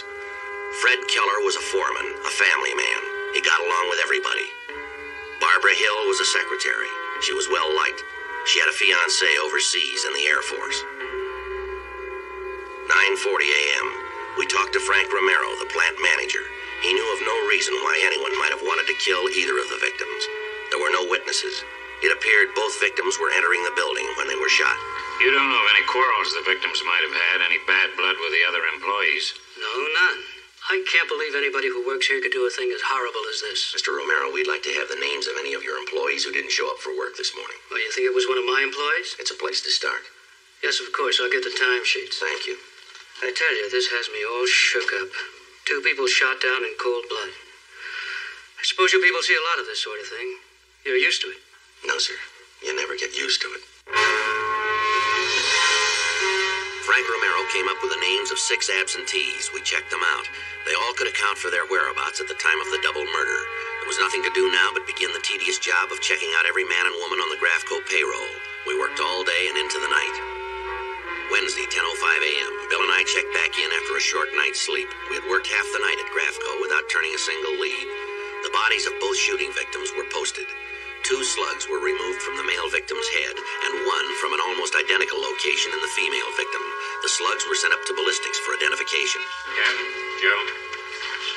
Ballistics report murder weapon was a .22 caliber rifle. Homicide Helder. Here for you, Joe. Thank you. This Friday? Yes, sir. I see. All right, thank you, Mr. Romero. We're on our way. It's one of the foremen out at Grafco. He remembers a beef between the male victim, Fred Keller, and some kid, a college boy who works part-time. Yeah? Kid didn't show up for work yesterday, but nobody bothered to mark it down. 10:28 a.m. The foreman was named Al Souza. He said the boy who didn't show up Tuesday morning was named Jeff Buckram, 18 years old, a student at May Park Junior College. He's kind of a flunky, Sergeant. He only works part-time when he hasn't got a class in college, and nobody remembered it was his day on, I guess. You say he had a quarrel with Keller? Wasn't much, hardly anything. 2 weeks ago, the kid fired up one of the big rotary presses. He's not supposed to even touch it. Keller jumped him, not too hard. Kid had it coming. It's dangerous fooling around with a big press like that. But the kid blew. He sort of turned white-like and doubled up his fist and started moving at Keller. What happened then? Nothing. 1 or 2 of the boys told him to cool it, and Keller just shrugged and said, "Take it easy, kid," or something like that. And that was it? Yeah, Keller walked away. Kid just stood there with his knuckles white, and everybody left him alone. All right, thank you, Mr. Souza. I'm sorry, Sergeant, about not remembering yesterday, I mean. Kid like that, nobody ever seems to miss him. Maybe that's what he didn't like.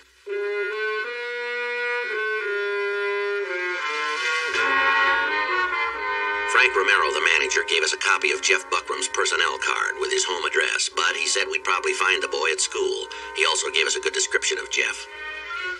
10:42 a.m., we drove over to May Park Junior College. 11:03 a.m., we checked with the registrar. Jeff Buckram was scheduled for an English class from 10 to 11 a.m. We decided to talk to his instructor. His English teacher was Ann Tipton. Oh, you didn't miss Jeff. He was absent today. I knew something must be wrong. Why do you say that, Miss Tipton? He's never absent. What is it anyway? What's Jeff done? Would you know the names of any of his friends? No, Jeff spends most of his time alone. He's a very dedicated student. Perhaps too dedicated. How's that, Miss Tipton? It's just a phase he's in, I suspect. He's a very sensitive young man. Rather a poet. He's trying very hard to be an existentialist at the moment. He's 18, but he's still an adolescent. It's not a very good combination, adolescence and existentialism. What do you mean by existentialism? If you don't know, don't worry, Mr. Gannon. Nobody else knows either. It's sort of an anti-philosophy, really. Existentialists don't agree with each other about anything, even about being existentialists. But they do seem to have one thing in common. What's that? I'd say they're preoccupied with the darker side of life. The darker side? Meaning what, Miss Tipton? Oh, aggression, violence, fear, death. And there's one sort of central thing. What's that? They believe one should live one's philosophy, not just think about it. Yes, ma'am. One must act.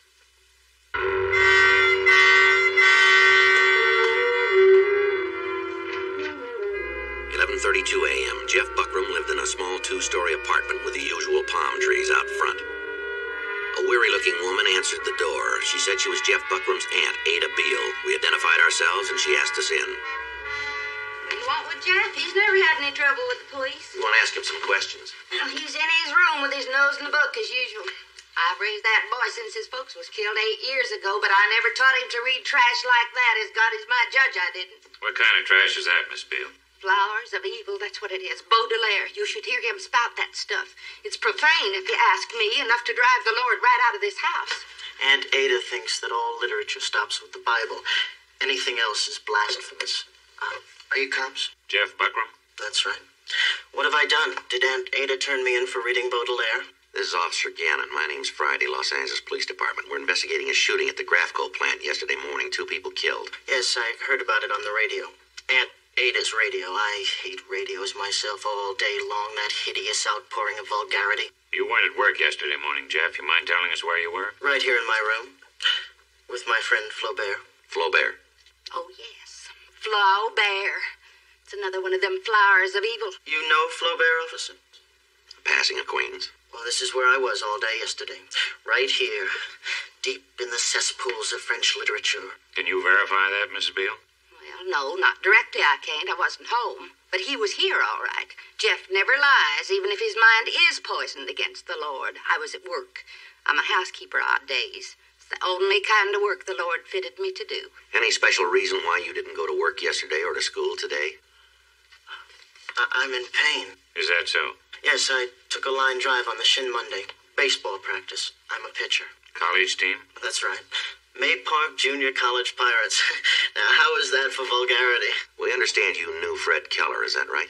That scum, illiterate scum. Oh, God forgive us. Now you see what I mean, officers.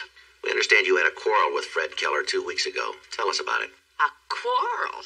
You switched down one of the presses you weren't supposed to touch, isn't that it? Keller was arrogant. All right. Do you own a .22 caliber rifle? Rifle? But do you want to search the place? Or would that prejudice your case? For now, we're just asking, Jeff. All right, you asked. Do you own a rifle? Am I under arrest? No, you're not. All right, then I'll tell you the truth. No, I do not own a rifle. Anything else I can do for you? Yeah. Stay home and take care of that sore leg.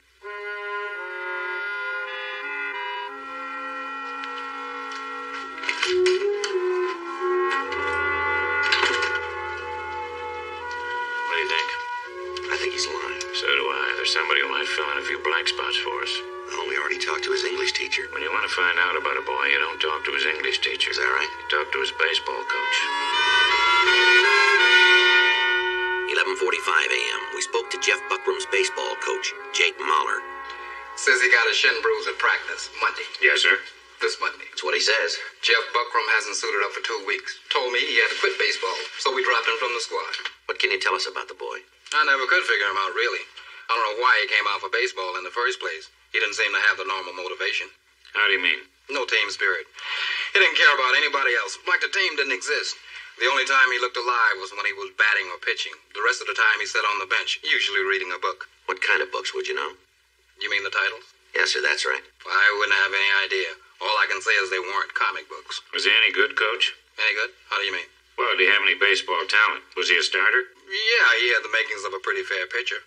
Good arm, aggressive, great fastball. That wasn't quite enough, though. How do you mean? Control. He'd go ape under any kind of pressure. He beaned the boy a couple of months back. I still don't know if he meant to or not. Like I told you, he could throw a ball like a bullet, but you never could be sure who or what he's going to throw it at. When Jeff said he was quitting, did he give a reason? All I remember is he said he had to work longer hours, earn more money. Did he say what he wanted the money for? Said he wanted to buy himself a rifle. I asked him if he was going hunting. What did he say to that? He just looked right through me and said, maybe I am. I sure hope he can aim a rifle better than he can a baseball. Maybe he can.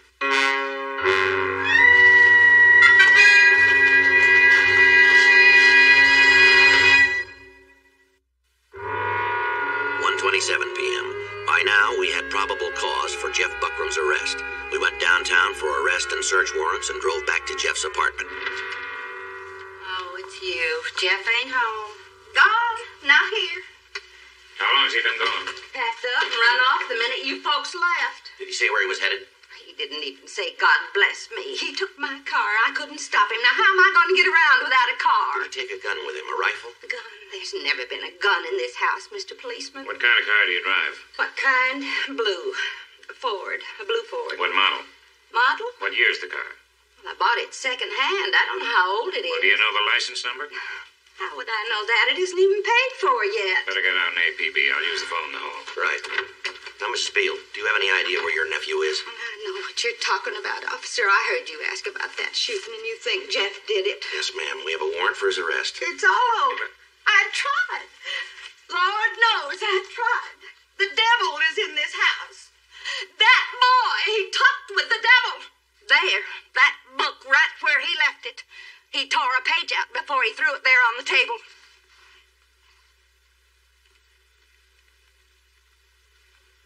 Would you know why? Just tore a page out and stuffed it in his pocket and left this house. I wouldn't know. I never read evil books. We'd like to take the book with us, Mrs. Beale. It'll be returned after we finish our investigation. Don't you bring it back here. I beg your pardon? It belongs to the public library. Return it to them if you want. We'll do that. Maybe you won't. How's that? It's overdue. You'll have to pay a fine. We gave the apartment a thorough search. We failed to turn any kind of weapon. Before we left, we requested that the Buckram apartment be placed under surveillance. 1:55 p.m. The APB went out on Jeff Buckram and the blue Ford. The only thing we had to go on was the book. We drove over to the branch library Jeff had checked it out from.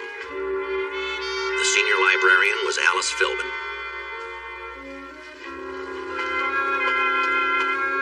We talked to her in the coffee room. I don't like to receive visitors in the main room. It's difficult enough to maintain quiet without our setting a bad example. Yes, ma'am. Miss Philbin, do you know a Jeff Buckram? Jeff Buckram, yes, I do. He's one of our best customers. Here's a book he borrowed. I believe it's one of yours. Oh, yes, Flaubert. It's overdue, Sergeant. There's a page missing. Page 67. It's been torn out. That's not like Jeff. How do you mean? Well, he loves books. Overdue, yes, that's Jeff. But vandalism, no. We'd like to know what was on that page. Can you help us? Well, I know you haven't come here just to return an overdue book and report a torn page. Jeff Buckram's in some kind of trouble. What is it? We'd like to talk to him. Do you have another copy of that book? Yes, I believe we do have one more copy if it's in.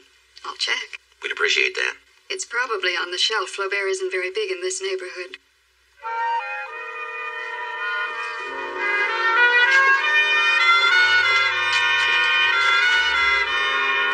I was right. It's funny you should tear this particular page out. How's that, ma'am? It's about a boy who loves to kill things. Yes, ma'am. He starts out killing a little mouse, and finally he kills his father and mother. This is page 67. I'll read it to you. One morning, as he was going back along the curtain wall, he saw a fat pigeon on the top of the rampart preening itself in the sun. Julian stopped to look at it, and as there was a breach in this part of the wall, a fragment of stone lay ready to his hand. He swung his arm, and the stone brought down the bird, which fell like a lump into the moat. He dashed down after it, tearing himself in the briars and scouring everywhere, nimbler than a young dog.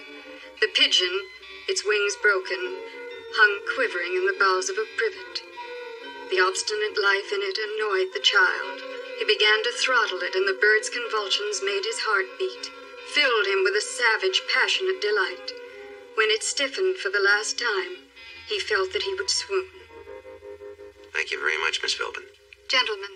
Yes, ma'am. Don't judge too soon. How do you mean? Do you know how it turns out, the Flaubert story? No, ma'am, we don't. It's one of his most famous short pieces. In the end, despite all he's done wrong, the boy turns out to be very good. Is that right? Oh, yes. It's the legend of St. Julian.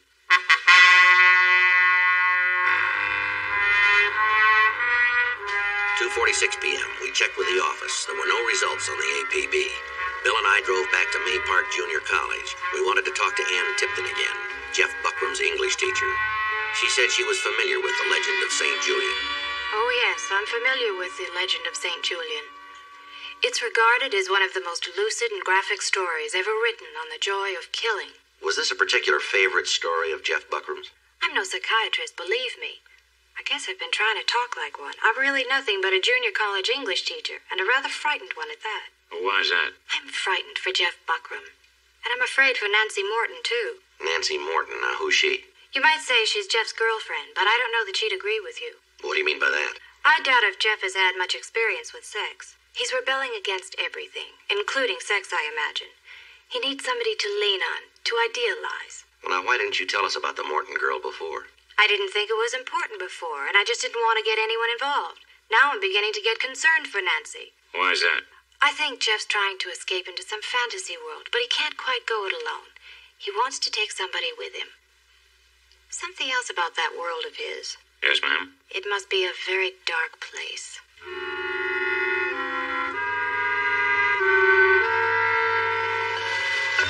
Nancy Morton wasn't at school. We got her home address from the registrar's office. She appeared nervous, but she asked us in when we said we wanted to talk about Jeff Buckram. What is it? Is Jeff in some kind of trouble? We'd like to ask you a few questions, Miss Morton. How well do you know Jeff Buckram? He's just a friend. I'm not sure what the relationship is, really. We're not that friendly. What is it anyway? What's happened to Jeff? We're trying to locate him, Miss Morton. Now, did you and Buckram spend much time together? No, nothing like that. He's never even tried to kiss me. He's just somebody I know, that's all. Is that so? I suppose every red-blooded college girl expects to be made a pass at sooner or later. Jeff's just different, that's all. How's he different? He just wants to talk or sit and look at me or out the window. He recites poetry sometimes, although I admit it's pretty gloomy stuff. You know, Baudelaire, Rimbaud, that stuff. We met in English Lit. He isn't too bad looking, and he seems so intellectual. When did you see him last? Just a few minutes before you arrived. Where'd he go? I don't know, he didn't say. Did he seem nervous or upset? No, I didn't notice anything special. He's always sort of different. I wish you'd tell me what we're talking about. Has Jeff done something? We'd like to ask him some questions. Have you any idea where he might be, any places he's known to frequent, any friends he might visit? I don't know of any of his friends or even if he has any. I see. He seems so helpless, like he had to have somebody to be near. But he didn't want any involvement. It was like he wanted somebody to own, but he didn't want anybody to own him or even touch him. All he believed in was people and books. People that don't exist. He believed in ideas that didn't have anything to do with anything real, anything in his own life. It was like he lived in a world made up of other people's words. All right, Miss Morton, thank you. You've been very helpful. Now, we just have one more question for you. Why did Buckram stop by here this afternoon? Do I have to tell you? Yes, ma'am, you do. He stopped by to pick up something. What was it? A gun. What kind of a gun? I don't know. I don't know anything about them. Did he get it? Yes. Can you tell us what the gun looked like? Was it a rifle, a pistol? It was a rifle. I know that much. Do you know what caliber? Caliber? That's the diameter of the bore. Now, did he say what caliber it was? I don't know. What could he have said? What would it sound like? 30-30? 30-06? Yes. He said 22. Does that mean anything? 4:15 p.m. Bill and I went back to the office. Nancy Morton's home was placed under surveillance. Homicide, Gannon. Yeah, he's right here. This Friday? Yes, Miss Philbin. No, don't go near him. If he starts to leave, try and stall him. Leave him alone. That's right, we're on our way. Jeff Buckram, he's at the library. We drove as fast as the traffic would allow across town to the May Park Branch Library. Cops in a library? Aren't you out of your milieu? You're under arrest for murder. I've been patient too long. My memory is dead. All fears and all wrongs to the heavens have fled, while all my veins burst with a sickly thirst. That's Rimbaud, officer. And these are your rights. Listen to him. You have the right to remain silent. Murder? You have the right to remain I had no idea, Sergeant. Say, Cannon will be Do you think Flaubert was the reason? No, ma'am, not the reason. Just the excuse.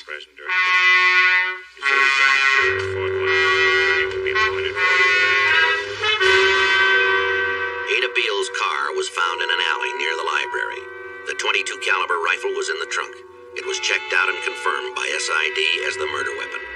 Jeff Buckram said he didn't want a lawyer. I shouldn't have done it. Shouldn't have done what? Throwing that page out. That was wrong. So's murder. Flaubert wasn't right, you understand. He didn't really know. Is that so? Wasn't like that at all. Wasn't like what? Like he said, full of delight. Savage and passionate delight. I didn't feel anything like that at all. What did you feel? I felt scared, like when you break something. Something that belongs to somebody else. And you know you gotta get caught. And you gotta get punished. I guess I'll never make it, will I? Make what? I guess I'll never be a saint, like Julian and Flaubert. You got a long way to go.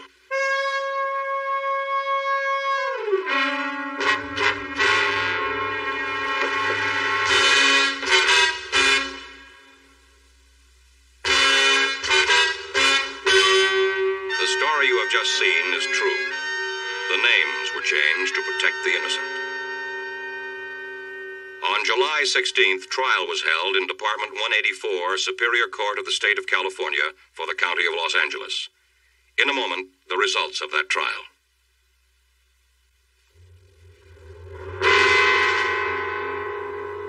The you are about to see is true. The names have been changed to protect the innocent.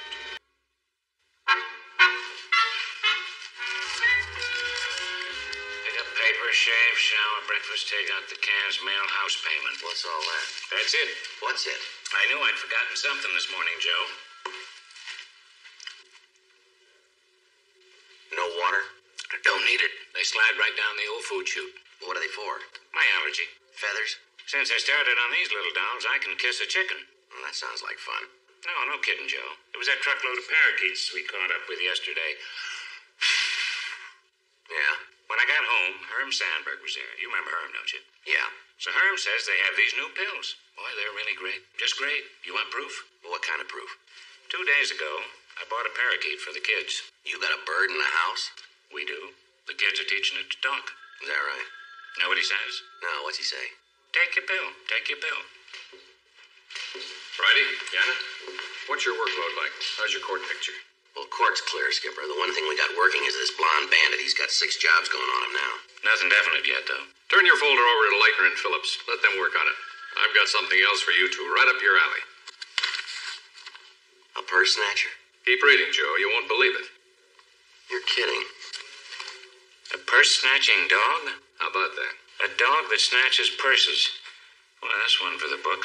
And you're just the two who can handle it. You did such a good job with those parakeets, you're now our animal experts. Yeah, sure. Busy dog, isn't he? 7 jobs in 2 weeks.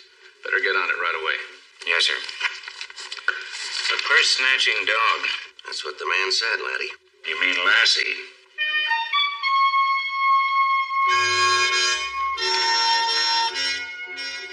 a.m. Bill and I studied all the crime reports. There were 7 victims, all women, who reported their purses were stolen by a large dog. The descriptions of the dog varied. An 8th victim claimed her purse had been snatched by a large animal of some kind, but she could not positively state it was a dog. In each case, the victim had been waiting at a bus stop when the animal appeared out of nowhere, grabbed their purse, and disappeared. North Hollywood Park area. Yeah, look here. There's a bus route along here, with a stop here, and 2 more here on this corner. Well, that puts a frame on the picture. Yeah. Bill, Joe? Skipper? The dog just grabbed another one. Here's the address.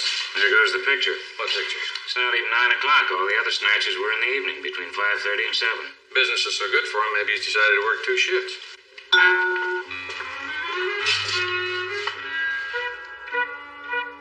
9:12 a.m.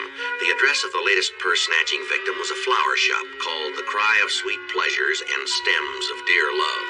Ah, the powers of flowers draw you here. No, ma'am, we're police officers. Oh, how lovely. Are you Miss DeLeon? Nora Della De Leone was my given name, my family name. But I changed it about an hour ago. It's so contrived, so out of it. Just call me Agnes Hickey. Yes, ma'am. I'm not like some. I dig the fuzz. After all, you're like the flowers yourselves. You have to live, too. Yes, ma'am. Did you report your purse stolen by a dog? No. The friendly fuzz in the lovely black and off-white wheel said he would make a report. That's his thing. Thing? Well, we all have a bag, and in every bag we have a thing. My bag is flowers. My thing is to find homes for them. He said it was a dog. I didn't say that. Well, who said that? The friendly fuzz. Well, now, if you didn't say it was a dog, why would the officer report that it was? Who steals my purse steals my heart. For he is obviously in more need than I, and my heart goes out to those who need, for I have no needs, save to be needed. Well, now, that's a nice, gentle philosophy, lady. And if it's what you feel, why did you report the theft of your purse? But I didn't, love. You see, when the creature made off with it, I had no bread to pay the bus driver, and he didn't want to let me ride. See, collecting fares is his thing. Well, I felt I should ride now and pay later, so he called the man to put me off the bus, and that's when I explained to the friendly fuzz. Then you didn't register a complaint? I never complained. I love. Yeah, well, there are women who have complained that a dog snatched their purses. Just like all creatures, there are guide dogs and misguided dogs. Maybe you can help us find this misguided one. No, love. I must stay here in the cry of sweet pleasures and stems of dear love. Well, all we want is a description of the dog. Well, it had a tail, but so do ponies and cows and alligators. So that's really no help, is it, love? What about color? How drab this world would be without color. Yes, it did have color. What color, miss? Brown, black, and yellow. How large would you say it was, Miss DeLeon? Agnes Hickey. Miss Hickey. Oh, a size 2. Size 2 what? My daughter's a size 2. She's about that high. Well, now, was that standing on its hind legs? Not as it was running. Did it stand on its hind legs to take your purse? I don't know. The lovely creature approached, said something, and when I turned, it was running off with my purse. It said something? Of course. It said, "Excuse me." The dog talked. Yes, love. In its own words, of course. What words? Ralph!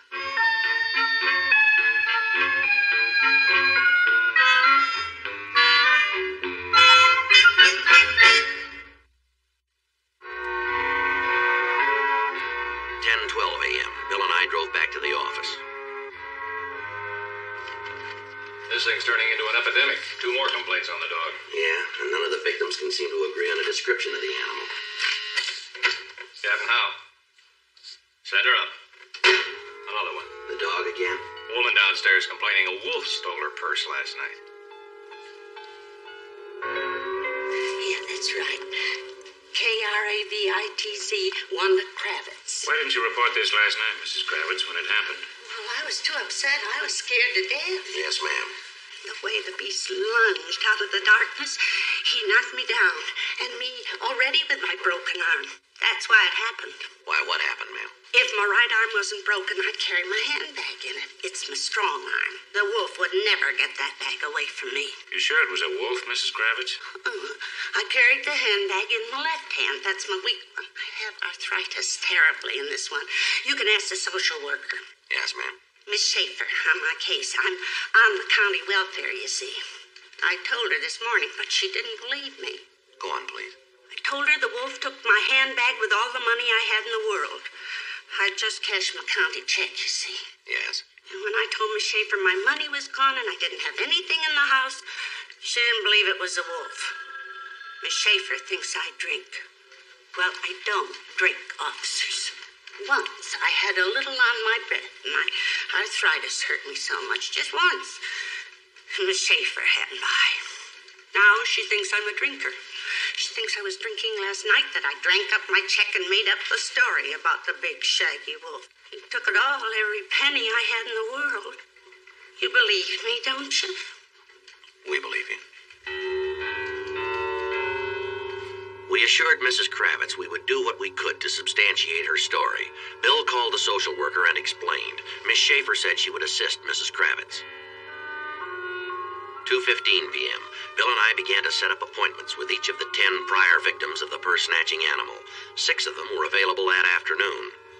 3 did not answer, and the other victim was out of town. We left the office to interview the first of the available 6. Mrs. Emery Downey had been robbed while waiting for the bus. She could not identify the size, color, or breed of the dog who ran off with her purse.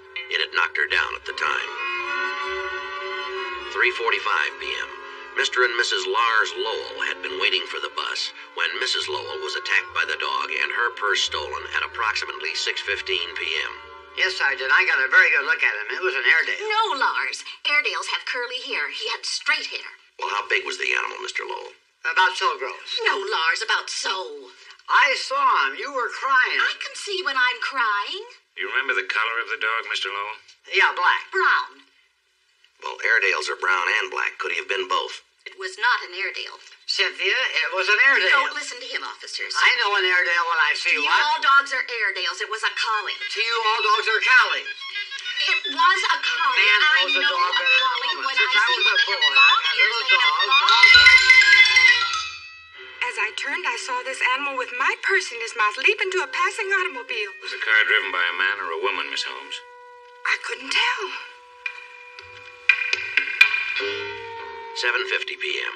Our 4th and 5th interviews kept us working late. We had a confusing array of facts from all 5 victims we had talked to. All right, we got a dog that steals purses. Now, just add up these descriptions. The dog was big, he was small, he was medium. Yeah, I know.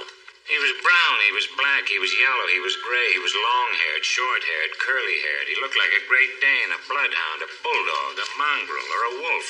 Or a collie. But, Joe, this is impossible. Nobody agrees even the slightest on what the animal even looks like. Where are you going to begin? Well, one thing's certain. He's still making off with women's purses. Beats me. I guess people just don't know one breed from another. Well, it's pretty tough, isn't it, when the dog's running off with your money to know what breed he is, or care for that matter? Yeah, I know, but how are we going to nail him if we can't pin down a definite description of him? Well, look at it this way. Suppose we did. There are probably 1 million dogs in this city that would fit. You know, I'm getting so that every time I see a dog, I look the other way. You used to have one, didn't you? Old Fred? Sure, but there was a dog and a half. Great old boy. What happened? He died? Yeah, old age. Almost 17 when he passed on. Never had a dog like him. Probably never will again. Yeah, they can get to you, all right. Good old Fred. That's funny you should mention him. He was part of the family, you know. Great dog. What breed was he? Fred? Yeah. Oh, he was a kind of, you know, not a big dog, really. Not long hair, not exactly short. More like a beagle, maybe, or one of those funny dogs with the long ears, you know? Get in line. I just can't pull it up right now. I know what kind he was. Sure you do. Let's call it a day. Well, we might as well. There's nothing more we can do here. I'll finish up these reports and see you in the morning. You know, Joe? Yeah? Be just my luck. What's that? Probably be nothing but dog acts on TV all night.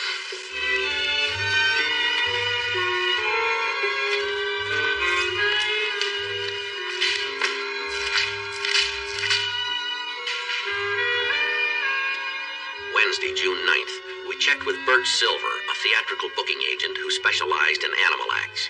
It was 9:40 a.m. Yes, boys, I'd say that's possible. Very possible.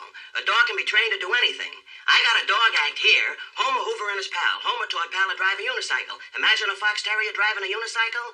Isn't that beautiful? Homer says he could teach him to drive a car. Only smart as Pal is, he'd never pass the written exam for a license. According to witnesses, the dog's not a fox terrier. Couldn't be Pal anyway. Him and Homer been playing Australia for the last 2 years. Would you know offhand any dog that does answer the description? What description? He's big, but he's not too big. He's small, but he's not too small.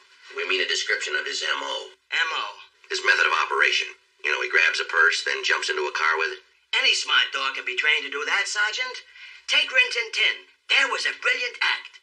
Of course, Rinty would never steal. Too much class that fella had. And offhand, you wouldn't know of a dog around here who's been trained for a movie, maybe, to snatch purses. I know every animal act in California. I cannot get that one for you. I can give you a dog who can answer a telephone. Want me to call and let you hear a Labrador Retriever on the other end? No, thanks. But what types of dogs are usually trained for such work, Mr. Silver? Depends. There are 6 different groups of dogs. The sporting group, non-sporting, working terriers, and so forth. In those groups, there are 113 different breeds. Now you can probably rule out a couple of groups and maybe concentrate on the sporting and working dogs. Setters, retrievers? Hounds and terriers and so forth. Take your Shepherds, Danes, Newfoundlands, Tibetan Mastiffs, Schnauzers, or a cross between any of those. They all work good. I wonder if you could give us some names of animal trainers, Mr. Silver. Sure. It's a short list. 10, 12 maybe. But it won't do you any good. Oh, how's that? Training an animal to steal ladies' purses. Yes, sir. Good trainer sure ain't going to train no dog to do that. For himself or nobody else. That right? Sure. A good dog man can make $100 a day working the movie studios. Yeah. Why bother to steal?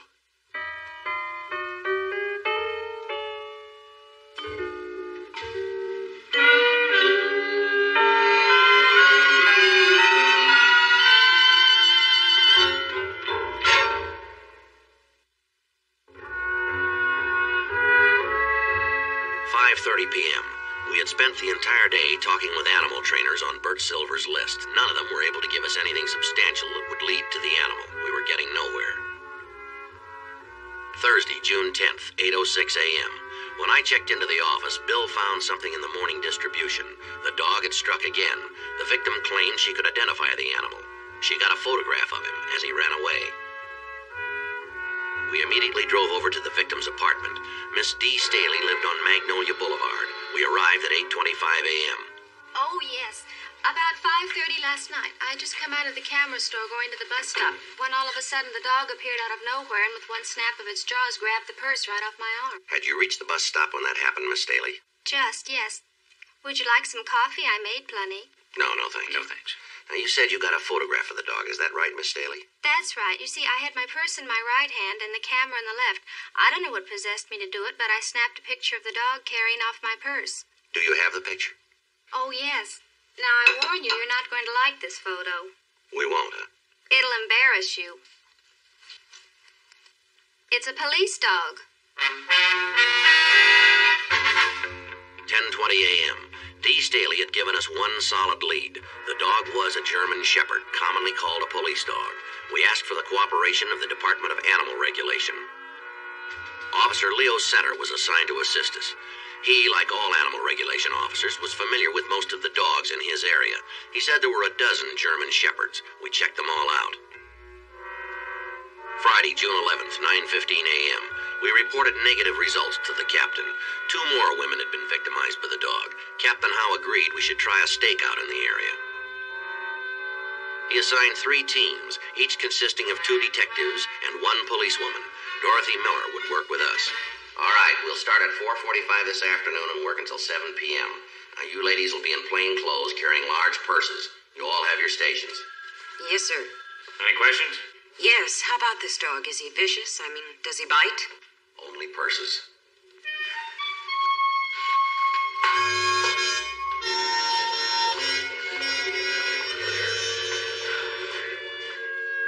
.50 p.m., we began the stakeout.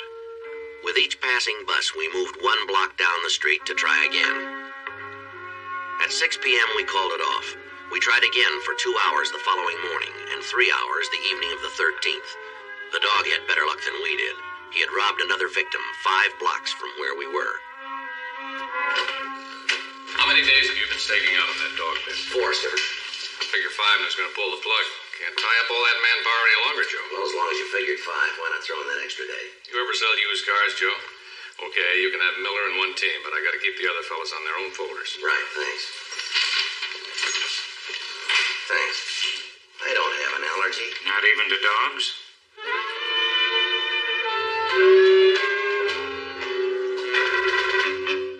Wednesday, June 16th. We started our stakeout at Lancashire and Cahuenga. 4:30 p.m. We had been at it since 3:20 with no results. The dog had not struck in the past 6 days.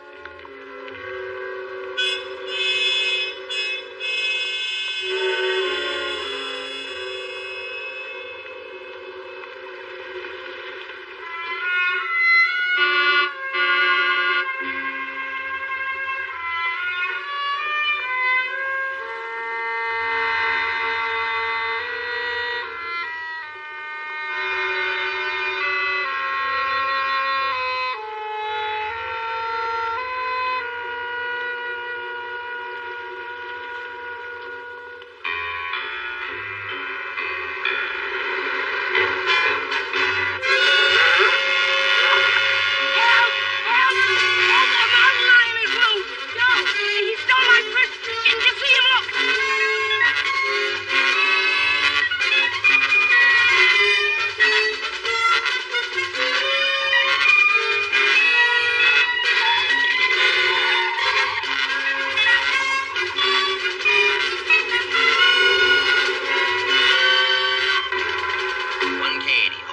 PS, 4000 block on Lancashire. 66 Chevelle, metallic blue, Lincoln Queen Ocean, 413. Vehicle heading south on Lancashire Plaza. We are in pursuit.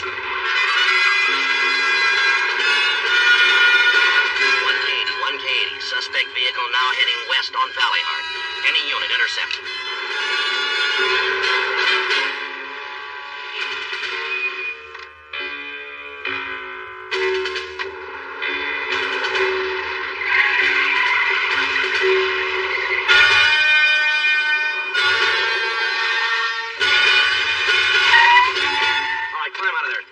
For robbery. Come on, move! Get your hands up with that car. Hurry up. He's clean. Joe?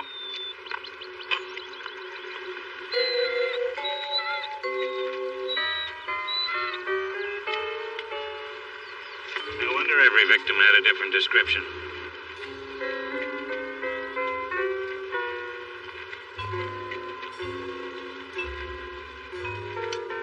8:10 p.m. The suspect's name was Ingo Burry. He was advised of his rights and agreed to talk to us. His only concern appeared to be for the welfare of his dogs. We assured him they would be properly cared for. You'll see they get took care of good. Won't you, Sergeant? I mean, it's not them who went bad. It was me. Yeah, we'll do that. Look, I'm sorry. I really am sorry, but, well, it costs an awful lot to feed them. See, they eat the finest meat, and they deserve it. 2 of them, anyway. How's that? Juke and Big Boy. They're veterans. They served in Vietnam. Army dogs, are they? That's right. I was in service myself. 22 years. I'm going to prison, I guess, huh? The court will decide that, Burry. I suppose I'll have to stand on another charge now, huh? What's that? Stealing government dogs.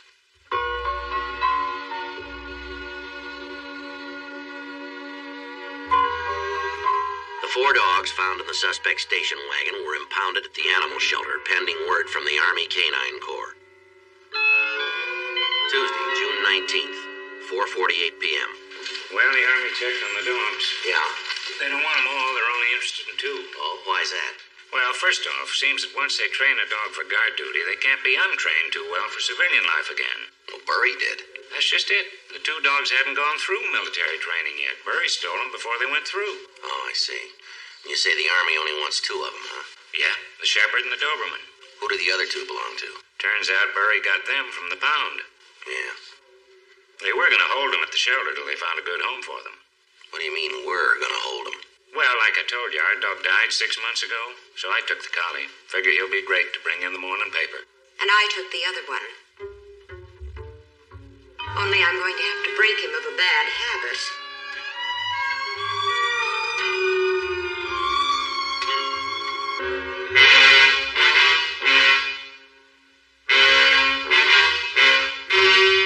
The story you have just seen is true. The names were changed to protect the innocent. On August 23rd, trial was held in Department 182, Superior Court of the State of California, for the County of Los Angeles. In a moment, the results of that trial. The suspect was found guilty on 5 counts of grand theft. Each count of grand theft is punishable by imprisonment. To see is true. The names have been changed. I was just sitting around in this bar on Main Street, buying a beer now and then to pay for my stew, when the civilian come up and started talking Navy to me. You know his name? Danny somebody, I don't know. You run into them all the time. They buy you a drink, so you gotta listen to them tell about their favorite Liberty ports, like back in World War II, you know? Yeah. Well, then he said he was going to a party, and why didn't I come along? At 3 o'clock in the afternoon? He said there'd be a lot of girls and booze and food, if that's what I wanted. All right. Where was the party? In the El Paso Hotel. That's East 6th Street. Yes, sir. Room 520. Wasn't much of a party. Somebody had a bottle, but I never did see any food, not even a sandwich. What about girls? Well, yes, sir. They were there. Well, that's what got me into trouble. How's that? Well, Danny. He took one look at him and he said, I don't know some of these birds. Better let me put your money in the hotel safe. All right, go on. Well, he phoned downstairs and he told the desk clerk to come up and bring a receipt. Here it is. It's a phony. So was a guy I thought was a desk clerk. He don't work there at all. Yeah? Well, he's gone. So's Danny. So's my $43. You guys do anything to help me? Well, we'll fill out a complaint. That's a waste of time. Why do you say that? Filled out one of those things the last time. They got $20 in. Same thing happened to you before. Oh, yeah. I'm one of those kind. I must be. What kind? I live, but I never learn.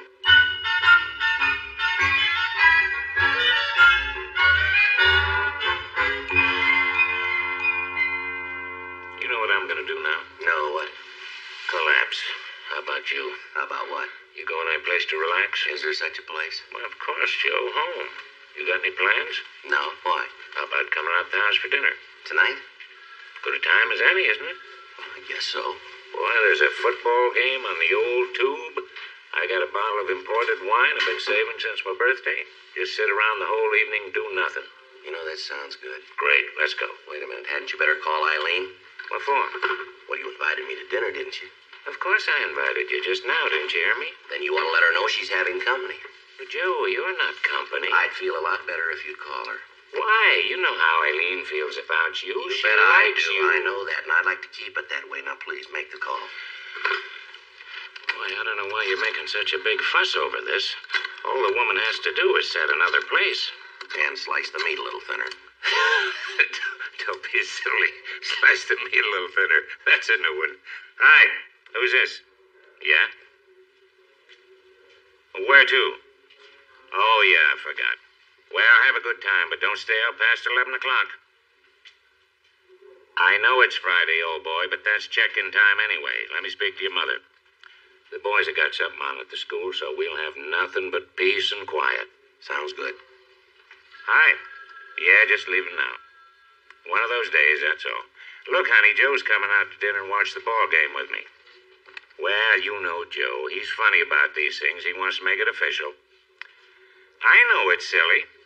Okay, you tell him that. She wants to talk to you. Hello, Eileen. Yes, if it's no trouble. You're sure? Well, what's that? Yeah. Well, that makes me feel a little better. Yes, we're leaving right now. Thanks. Goodbye, Eileen. What'd she say? It's okay. Well, I told you that, Joe. I mean, what did she say that made you feel better? Said she'd slice the meat a little thinner.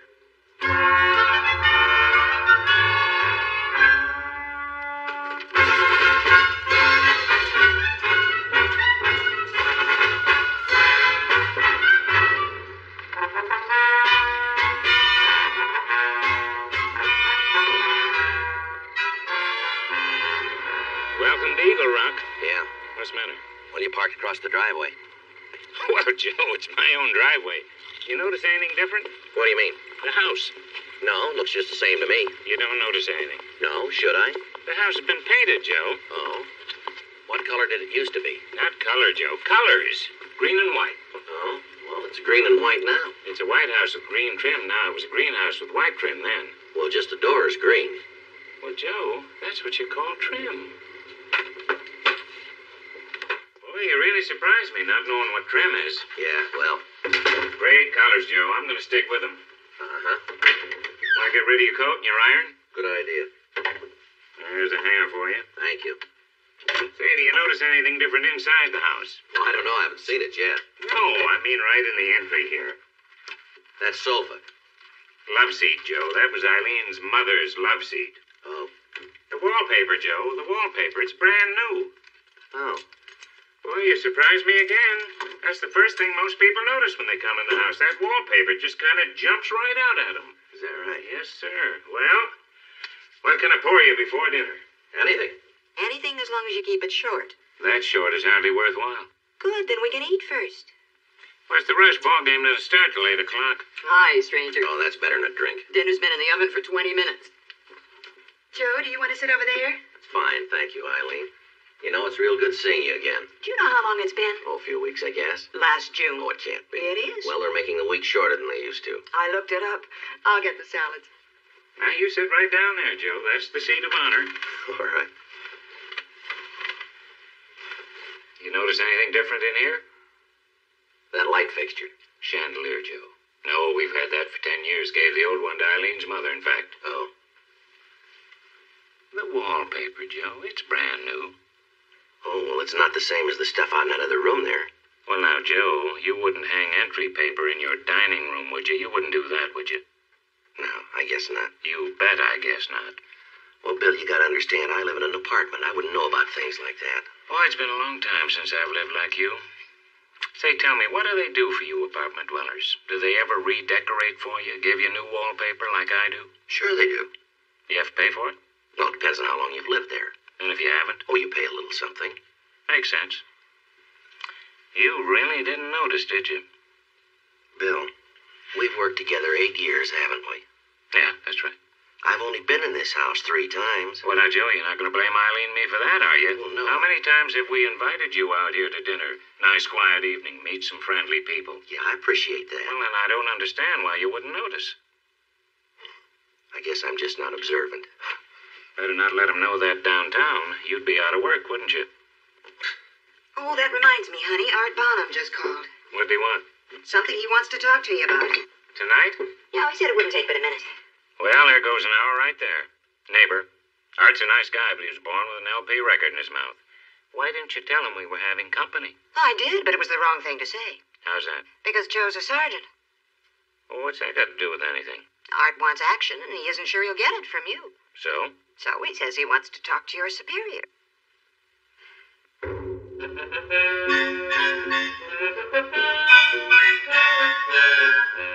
Well, sir, what do you think of this place? Well, to tell you the truth, I don't notice anything different in here. Oh, you're not supposed to. Haven't changed a thing in here. Even the drapes are the same. Oh, I see. I'm at the house, Joe, the house. It's a real nice house, Bill. What do you think I paid for it? I've no idea. Take a guess. I couldn't begin to. I don't mind telling you. Of course, that was 20 years ago, right after the war.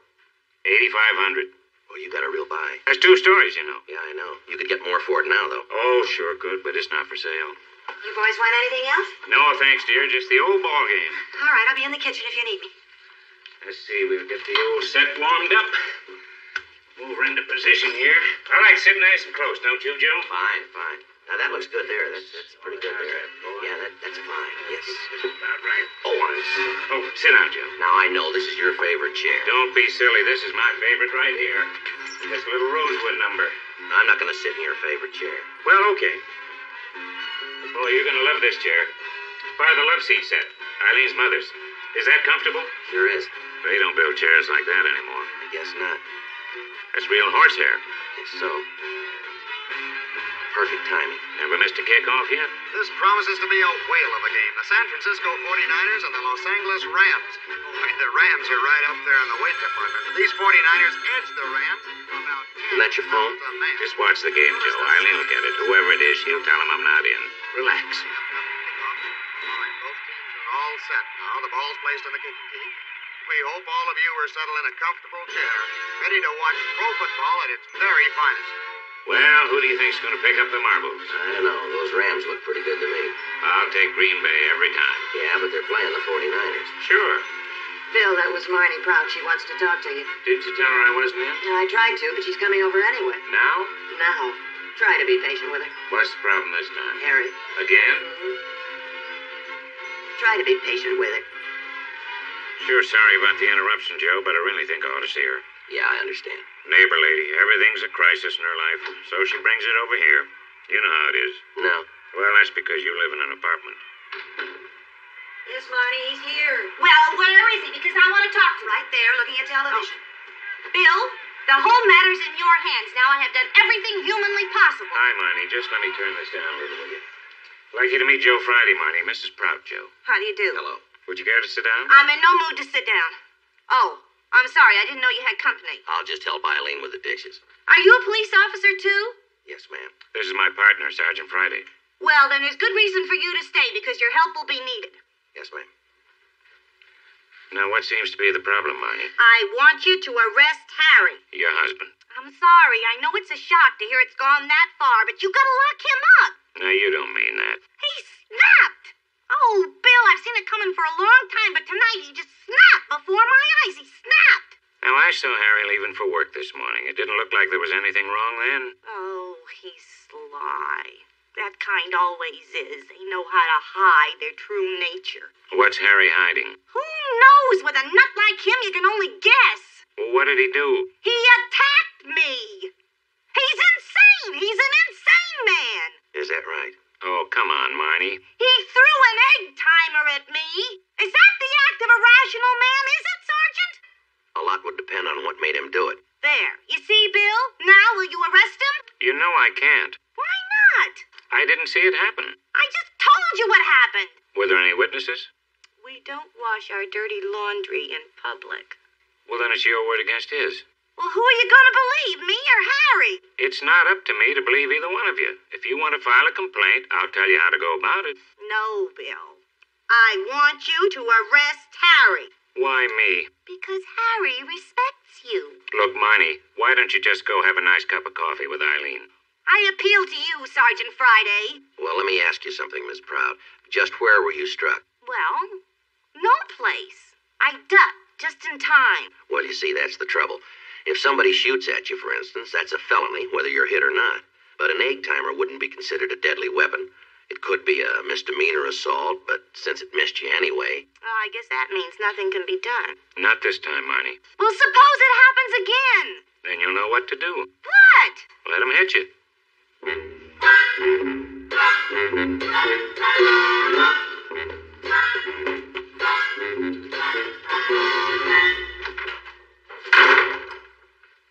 You get used to it. Well, now, what did we miss? I don't know. With a timeout down on the field and the score 10-3. 10-3? When did all that happen? I didn't see a thing. Sorry, Joe. I'll make sure we aren't interrupted again. Yeah. No, I mean it, Joe. We owe it to ourselves to get away from the job. We're going to have a nice, quiet evening to ourselves. With Art Bonham. Huh? Oh, yeah, I forgot. He didn't.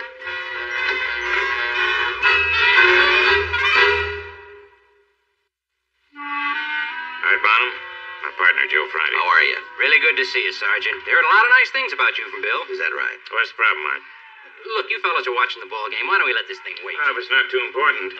Well, it is, sort of. It's a neighborhood situation. Been a lot of unhappiness about it. Maybe you've already picked up a few rumbles. Can't say as I have, Art. Well, long as I'm here anyway, it'll only take a minute, Bill. Okay, Joe? Yeah, sure. What is it? Well, it's the parking situation. You know how it is. This is our neighborhood. We all get along here. So what if we are a little casual in the way we park our cars? You mean you got a ticket? Actually, it was Vi. That's the wife, Joe. She's only the latest on a long list. The whole street's up in arms. You sure nobody's complained? Not to me. I'm surprised. Shouldn't be, though. The neighbors here do a lot of moaning, but when it comes to action, they leave that up to old Art. What was Vi cited for? I got the ticket right here.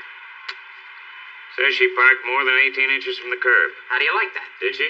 Probably. We all do. You know that, Bill. We've been doing it for months. You're still ahead. How's that? You've been getting away with it for months.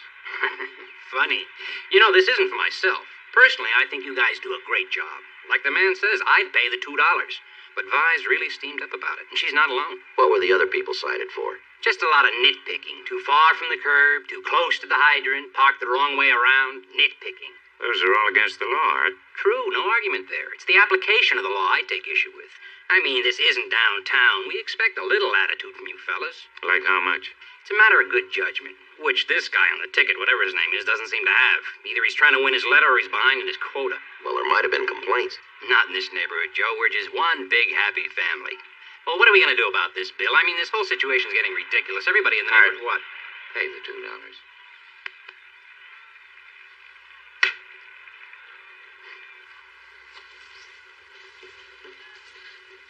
Does this go on every night? They don't miss many. Well, they're neighbors, Joe. You're in a different position living in a tiny little apartment. Well, I'm not the only one in the building. Oh, maybe you know a few people by sight. A couple of them might be friends, but the rest are strangers. Yeah. None of them are neighbors. Well, you're a neighbor, too. I don't see you bothering anybody. No, you don't understand, Joe. I'm the friendly neighborhood cop. Uh-huh. Well, that's like being Lord Mayor. Everybody brings his troubles to you. Yeah, I noticed that. Most cases, all you can do is listen. So you do it. Because if you don't... Yeah. Well, you're a bad neighbor, Joe. I suppose. Isn't that a great chair?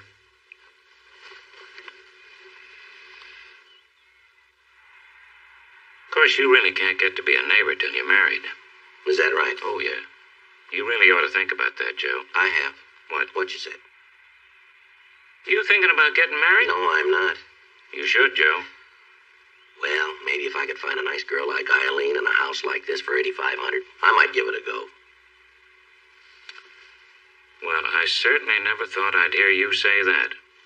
What? That you'd let a house stand in your way. That isn't what I said. You've always got an excuse, haven't you? Yeah, one. What's that? I just don't want to get married. Yes, you do. How do you know? It's written all over you. It is. You ought to see how you light up whenever I talk about the house, Eileen, the kids. Yeah, where are the kids tonight? Always want to change the subject, don't you? I try.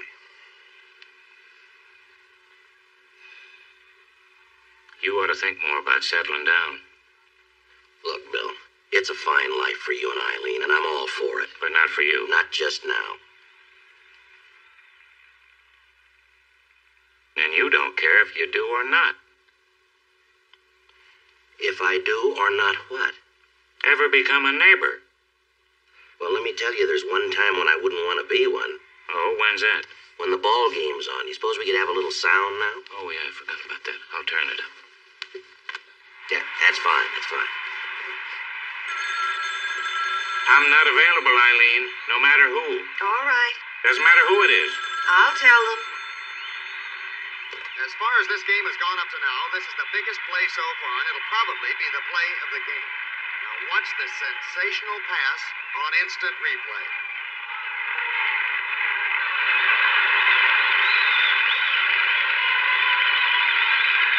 It's good for 65 yards. You know, that's a great thing, that instant replay. It is tonight. Bill, it's Ruth Walker across the street. Somebody's trying to break into her house. Here he is. Ruth, what's the matter? Pardon? I can't hear you, Ruth. You'll have to speak louder. No, nobody can hear you outside. Yeah, that's better. Now, where's Mike? You're all alone then. Where? Yeah, the patio window just behind the hedge. Well, you sit tight. I'll take care of it. I'll be right there. I'll call it in. What are you going to do? Call for black and white. You going over there? Yeah, don't worry. I never do.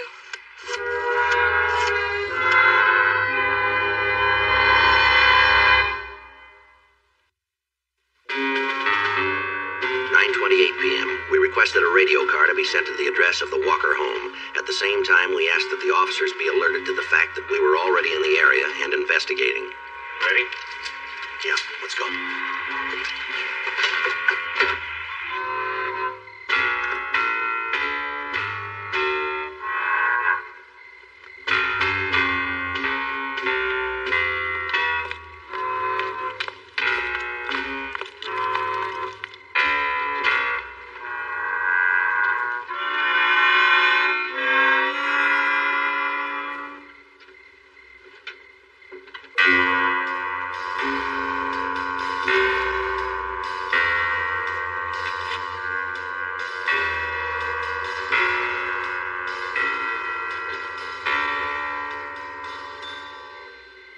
Police officer, hold it right there.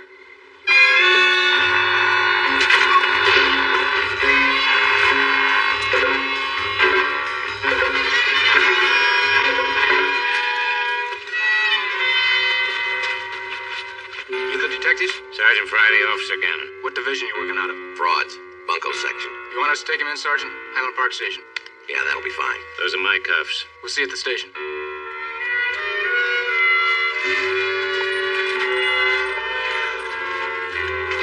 You got him, huh, Bill? Nothing to worry about now, Ruth. It's all taken care of. Oh, that's a relief. But I just don't understand it. What's that? Well, how can it happen here? Well, what do you mean? Well, you know what I mean. No, I don't, Ruth. Well, you're a detective. You live right across the street from me. Well, I guess the Prowler didn't know that. Well, that's the answer, Bill. It should be well known there's a policeman in the neighborhood. I could put a neon sign on the front lawn. Officer Gannon lives here. Just the same, everybody would sleep better nights. Not everybody. Well, I don't know who wouldn't. Officer Gannon.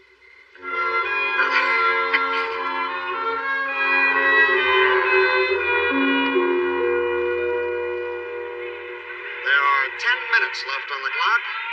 Rams ball on their own 33-yard line, 1st and 10. Must be a close game. How can you tell? Crowd, Joe, when there's that much excitement, a touchdown either way could do it. We could watch a couple of minutes and get the score before we go to Highland Park. No, I think we better be getting on over there, don't you? Yeah, I guess you're right. It's late. Thanks for having me, Eileen. I'm trying to remember when I had a meal that good. Think hard. When did you say I was here last? June. That's when. I suppose it'll be another 5 months before I see you again. Never that long. Be back as soon as we book that prowler. I know. Good night, Joe. Good night, and thanks. Now, don't forget to lock the door. I'm sorry the evening got messed up. Oh, that's all right. It's not your fault. I suppose not. People got a problem, they got to tell it to somebody. Uh-huh. Isn't that your car down there? You know it is, Joe. Looks to me like you got a problem. What do you mean? Isn't that a traffic citation there in your windshield? What? That's what it looks like. You take a look at this for parking across a driveway. It's against the law. I know that, Joe, but my own driveway. It's still a 22-500 EVC. Yes, I know, but my own driveway. The law shows no distinction. I know that, Joe. All I'm saying is what? Pay the $2.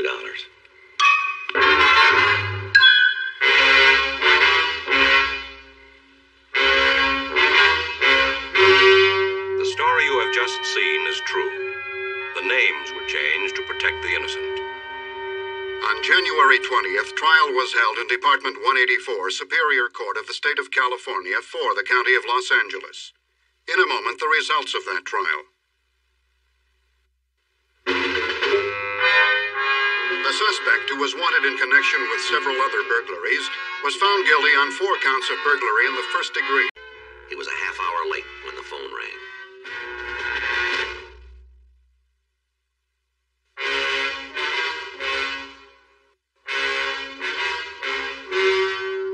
The story you are about to see is true.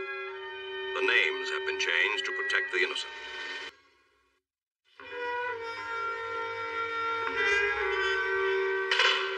He's here. Doing better. He's only 30 minutes late this time. Down in the lobby? Yeah, they're sending him up. He won't have any trouble finding his way.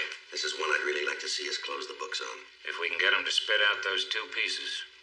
Where's the missing witness and who's number 3? Without that, Joe, it'll just be another vocal exercise, only we can hang on to him for a while this time. And that's not even half a loaf, is it? No. I hope we can pin him. Let's play the string out slow and careful. Gentlemen. Come on over and sit down, Fox. Left my raincoat at home today.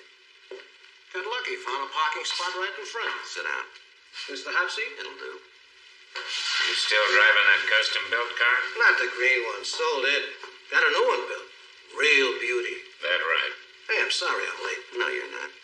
Now, Friday. Don't start leaning on me. Nobody's leaning on you, Fox. I just get a little weary of the same old routine. You heard we were looking for you all last week, but like always, you took your sweet time about coming in. You pulled this stunt for over 5 years that we've been dealing with you. You wait till just before they shove that warrant down your throat, and then you show, and when you do, you're always late. I'm a busy man, Friday. And I hope you and Gannon here remember that I always cooperate. I come in on my own. I save the taxpayers' money. You don't have to serve the warrant. Now, I'd like to catch the last bout of the fights tonight, so let's get on to it, all right? Before we start, we want you to know your rights.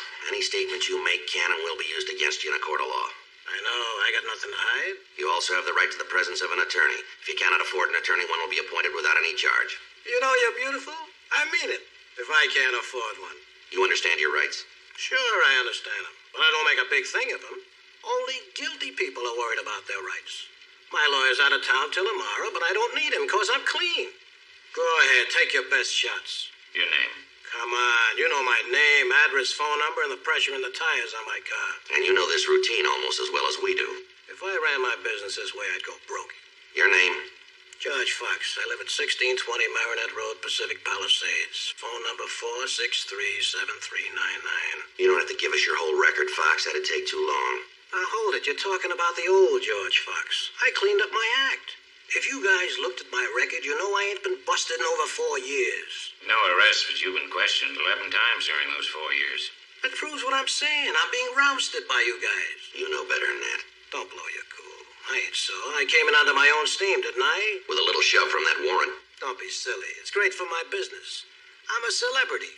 So the papers put it on the front page. George Fox questioned by cops.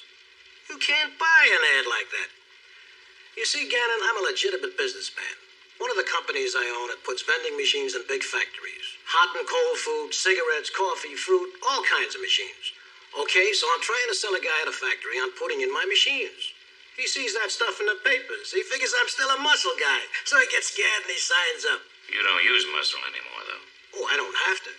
Look, it ain't how tough you are that counts. It's how tough people think you are.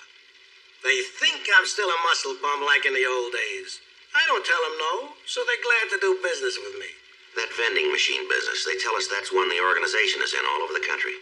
That a fact? You wouldn't know about that. Just what I see in the papers and on TV, that's all I ever knew. You got friends in the organization, haven't you? I've got all kinds of friends. But before you get any ideas, they ain't in my company. I'm a legitimate businessman, and I got no partners. Must be nice not taking orders from anybody. Oh, I take orders. You do? Sure, from my customers. They push me around, but that's part of the business. Like I said before, I cleaned up my act. You guys are talking to the new George Fox. Why don't you knock it off, George? Knock what off? Don't you ever sing a new song? Is that the only one you know? Every time you're brought in, you go into that same tired routine. The new George Fox. Well, in our book, you're still the same guy. The same George Fox who did 3 long terms in the joint, and you didn't do them for jaywalking. You went to queue for armed robbery and twice for assault with a deadly weapon. So you haven't been arrested in over 4 years. Nobody down here brought you in 11 times to question you just because they like to see you. They brought you in to ask you about murders, shakedowns, and strong-arm rackets. They didn't arrest you because they couldn't, and you know why they couldn't.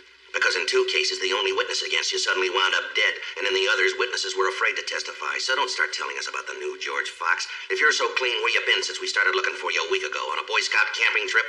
Nice try. You're pretty good. You can see why he made sergeant. Meaning? Well, we all know why he made that speech. He was trying to get me sore. If you guys can get me to blow my top, maybe I'll spill things you don't know. Won't work. I've been this route before. You want information for me? Come and get it. Ask me questions. I just did Fox, and I want an answer. Where you been this last week? On my boat, fishing. Any law against that? Where'd you go? Off Catalina. You guys ought to do that every couple of months. Great for your nerves. Who was on the boat with you? Nobody. I carry enough food, and I got an extra tank of gas, so I never put into shore from the time I left till I got back to the marina. Go prove I'm lying. The last 4 years, nobody seems to be able to prove anything against you. Not because I'm smart, because I'm clean. Those vending machines of yours, any of them sell Bibles? Ain't a bad idea. Any more questions? A few. Tell us about him, George. Who's this jughead? That mean you don't know him? Maybe I know his name. I'll help you. Paul Carter. Paul Carter. Paul Carter. Sorry, pal. What else you guys got on your mind? Oh, let's not quit on Paul Carter so fast. I hate to see you wasting your time. I'm just trying to help you. We appreciate that. We sure do, George, because the only way we can operate effectively is with the cooperation of decent, law-abiding citizens. Look, you don't want to believe I'm straight. That's your business. But I'm telling you, I don't know that creep. You could be mistaken. That goes for you guys, too. We make them. And I got a big flash for you. You guys make a lot more mistakes than me. That's why I'm wearing the $300 suit and you got baggy pants. You know how much I paid in taxes last year? More than both of you jokers made. That right. Now quit leaning on me like I'm a 2-bit petty larceny bum. I came here on my own cause I'm clean. You asked me about that creep and I tell you. What more can I do? Try telling the truth. Hey, wait a minute. Now I get it. We thought you might. That loving creep, whoever he is, he's the one who called you and put the loving rap on me, right? He have any reason to? How could he have a reason? I don't know the stinking bum. If he says I do, bring him in here and let him say it to my face. Go ahead, bring him in. I'll wait. Just can't stand it when somebody calls you bluff, can you? You seem pretty sure we can't bring in Paul Carter. I don't know what cards you're holding, but it looks to me like you're trying to win a pot with a pair of deuces. We heard about how smart you are. I guess that's why they call you Foxy. Go bet your loving bundle on that. As a matter of fact, George, you're right. We can't bring in Paul Carter. He's missing. No, that's too bad. Why? What difference does it make if you don't know him? I'm a soft-hearted slob. I hate to see any guy in trouble. What makes you think Paul Carter's in trouble? He's missing. That means he's either on the lam, or maybe he got rolled and belted on the head and don't know who he is. And that, my good friend Sergeant, puts me one up on you. Is that right? Go figure it. You're giving me information, but you ain't getting any back. Go on. All that stuff about this Carter bum being missing. You know, I didn't know nothing about it until you told me. Now, Now, your boss might take a dim view of the way you're questioning me. It'll be in the papers and on TV by tomorrow morning, Fox. We're asking the public to help us locate him. And that's why you wanted to talk to me, huh? To see if I could help you? I'm the public? Something like that. You guys ain't even got a pair of deuces.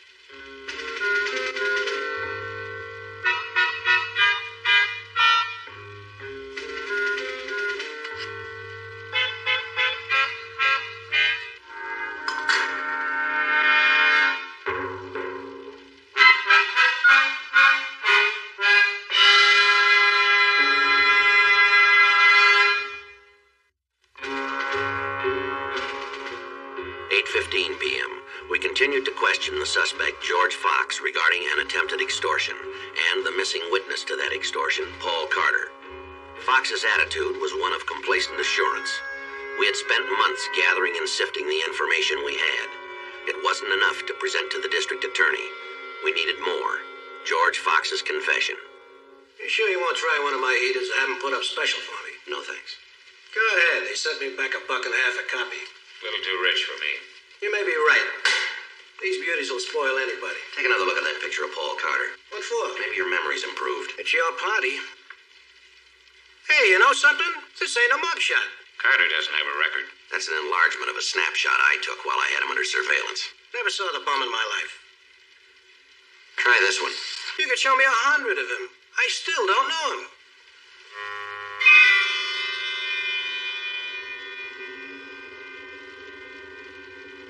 Paul Carter's the one on the left. That's an enlargement of another picture I took the same day, a week ago Sunday. Just before both of you dropped out of sight. What's that supposed to mean? You think I got something to do with this bum being missing? Have you? No, and you know it. I'm getting sore. I ain't been up to now because I figured you two were only doing your job, but now you come up with this garbage. I've been rousted by the best, and they never try to pull anything like that on me. Nobody's pulling anything on you, and don't come up with one of your stories about that being a phony picture, a composite we made using separate pictures of you and Carter. If you'd like to see it, I'll get the original negative out of this folder. You've been around. Here and there. Now let's get back to topic A, Paul Carter. Sure, that was his name. Paul Carter, you're right. Somehow I thought you'd remember him. He was never a close pal, but I did hook up with him. Tell us about it. Yeah, that was the guy. I'm sure of it now. A year ago, maybe a little more, this chowder had come up to see me. He don't know me, but he's heard about me like everybody has. What do you want, George? Your autograph? Bread, loot, money, what else? Keep going. Carter tells me he's got a chance to buy a nightclub real cheap, a joint on the strip called the Green Lion. He wants me to come up with the scratch and let him run it. I'll say this for the little creep who was a real good deal, but I ducked it. Because a guy like me with a record can't get a liquor license. Now you tell me, is that fair? They say they want ex-cons to live a useful life, but do they give us a chance? No. They got you down and they want to keep kicking you. Well, it ain't right. No, Sam. I told you, that's a blow-up of a picture I took of you and Paul Carter outside his house a week ago Sunday. You really think a jury'd buy that about not seeing Paul Carter for a year? After I testify when I took that picture? If you did, you'd be lying. I ought to know when I saw that creep, and I do. If it's not a phony picture, then it's an old one. Look, I came in on my own because I got the word you'd square with me. That's a laugh. You're like all the rest. You're trying to get to be a big man by nailing George Fox, even if you have to frame him to do it. Well, get this. George Fox ain't holding still for it. And you can go bet your civil service life on it. We hear that you did put up the money and registered the nightclub in Carter's name. Look, cop, when I lay my bread on the line, what I buy goes in my name. You said something before about being involved in a lot of companies. And they're all strictly legit. Yeah. Some I own and run, and some I just got a piece of for investment reasons. You ever invest in the electronics business? No chance. Those TV repair places don't make enough. Not unless you got a whole chain. No. I mean a company manufacturing electronic equipment. Half the creeps running those outfits live in the clouds. Nobody can understand them. I wouldn't trust them with your money. Then how is it you wanted to get in on Tom Tracy's company? Tom Tracy? Look, I was wrong before about not knowing Paul Carter, but this guy I ain't wrong about. I absolutely never saw any creep named Tom Tracy. Now, who is he? He's in electronics. Started with a radio repair shop 15 years ago, and he built it into a $50 million business. $50 million? Brother, he's one guy I wish I did know. Was this Paul Carter tied in with him? He tried to be. One night a couple of weeks ago, Tom Tracy got very drunk up at the Green Lion. So drunk that Paul Carter drove him home. The next day, Carter showed up at Tracy's office. He claimed Tracy had agreed to sell him 2% of the stock in his company for $5,000, and he laid the cash on Tracy's desk. Why tell me all this? Tracy didn't even recall talking to Paul Carter the night before. He told Carter the deal was impossible. Carter argued. When Tracy refused to consider it, Carter played his trump card. He said the money was yours. Mine? What is it with you guys? Get off my back, will you? Stop trying to hang me on a phony rap. I suppose you got 5 G's in the folder of yours and you're going to say it's the same money I gave Carter. Take it easy, Fox. I ain't seen Carter in a year and I never heard of this other bum. We don't believe you. Who cares what you believe? Where would I get 5 G's in cash? I'm a legitimate businessman. Check my bank account. See if I took out any 5 G's. I never did, and I don't walk around with that kind of money in my pocket. You got nothing on me except a lot of lies, and you know how I'm going to prove they're lies? By making that crummy rat think Paul Carter talk. You know where he is? If you can't find him, I will. Wherever he is. I got friends all over the country. You mean the organization? No, I mean friends. Good friends. Maybe one of them lent you that $5,000. There was no $5,000. We'll find that dirty loving creep, I guarantee you. And when we do, I'll make him talk. Is that what happened to the witnesses in those other cases? Never mind those other cases. We're talking about Carter. I just want to hear him say I gave him that loot. You do. You heard me. The minute Carter left Tom Tracy's office, Tracy called us in case Carter came back. Which he did the following morning. Tracy, I had to come back. Carter, I told you yesterday that no stock in the company is for sale, and that's fine. I told that to my people, but they won't take the $5,000 back. That's not my problem. Yes, it is. It's your problem and mine. You don't know my people. If you don't go through with the deal, they'll kill both of us. I doubt they'd go that far. Tracy, hear me good. They killed a lot of people already when they didn't play ball their way. I don't want to get killed. I did the best I could. This whole thing was their idea. When I told my people you were so drunk I had to drive you home, they gave me the money and made me come to you with that story. You gotta be kidding. You really gotta be kidding. We don't think so. I do. Tell me what you think you got there. The beginning of an extortion. The beginning? Man, I can't wait to see what you got for a finish. You got nothing there. We think we do. Let me tell you what you got. You got a photograph of some bum calls himself Paul Carter and me standing beside him. You got this bum's word that I ponied up 5 big ones so he could pick up a nightclub for me. Now you try taking that into court and you'll end up the 2 biggest dummies in the city. You just heard part 1, George. Listen to part 2. You know, I told you I want to catch that last bout at the fights. Part 2.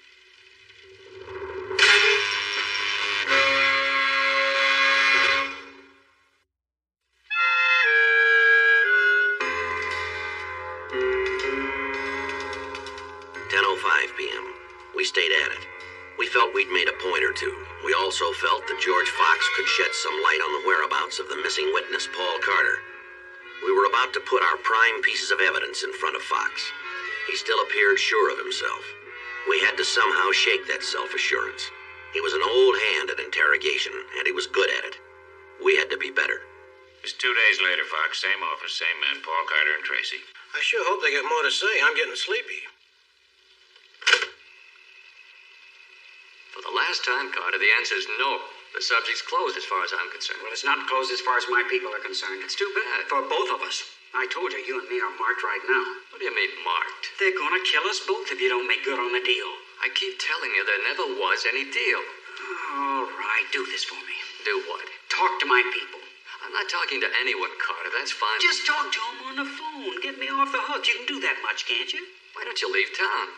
Where would I go? San Francisco, New York, any place. You've got that $5,000 they gave you. That'd be real smart, wouldn't it? They'd run me down and quick. You know better than to say that. You don't run away from the syndicate. They'd flatten me any place I tried to go. Now, I'm gonna call. You gotta get my neck off the block. You gotta do that. They won't listen to me anymore. Maybe they'll believe you. I'm fascinated. You might be. Yeah? Tracy won't believe me. Put the bomb on. Talk to him. Hello, who's this? Never mind who's this. You listen, Buckethead, and listen hard. I'm done with the small talk, you hear me? Next time you open your mouth to me, it'll be with the barrel of a 45 in it. I'll blow your rotten, stinking head off. I'll put enough lead in your gut, you'll think you're a toy soldier, you hear me? Now you draw up the papers for that 2% and you turn them over to Carter there, and you do it right now. What's all that supposed to be about? You tell us you're the big man that was doing all the talking and the threatening. Me? Now you're trying to hang that jazz on me? You know this is insulting. I came in here on my own and you guys positively insult me. That wasn't you making all that loud talk. Sounds a little like me, I'll admit. But that guy, whoever he is, it ain't me. We know it isn't, so do you. Where's your proof, genius? I didn't hear no names mentioned, did you? Only them same 2 bums, Tracy and that creep, what's his name, Carter. Is this the end of your show? I gotta get going. I'm late now. Stay for the last act, Fox. Listen to part 3. This is 4 days later. Same office, same telephone. Just one man now. Tom Tracy. Hello. Tom Tracy. Who's this? Somebody who's interested in your future. What do you mean? You heard me. This is the last call to dinner, Tracy. The fun and games are over. I know you got a wife and family, and I know you don't want to see him alone in the world, so get to it. Get that 2% deal drawn up, and let's call it things to do today, understand? Who am I talking to? Your lifesaver, punk, if you do what you're told. I never made any deal for 2%, and I don't like being threatened. You're wrong twice, Big Money. You made a deal, and you know it. And you're not being threatened, you're being promised. I want those papers, and I want them today, or you don't live to see the 6 o'clock news on television.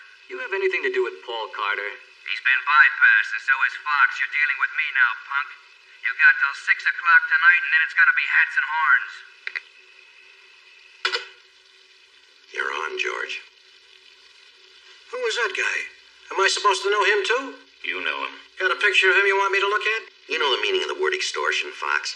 It comes from a couple of Latin words. It means to twist out, taking something from somebody by twisting or squeezing him, using force or the threat of force. All right, you went to school. Penalty is 5 to 15 years. What's all this got to do with me?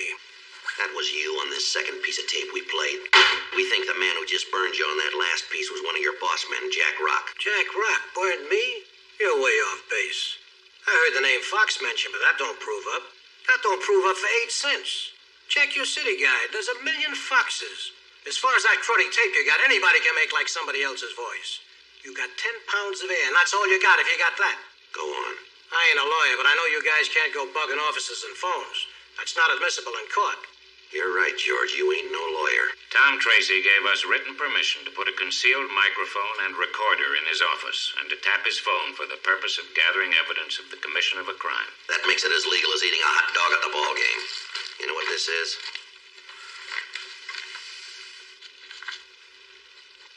That comes from a machine called a voice printer. It picks up sound vibrations from the voice and records them on paper. So? That particular print was made from your voice on the tape that was recorded with your permission when you were in here for questioning last year. So? So this. No two people have exactly the identical voice qualities. Each person's voice print is as unique as his fingerprints. Take a look at this one, Fox. That one was made from the tape we've been listening to. You don't have to be an expert to see they compare.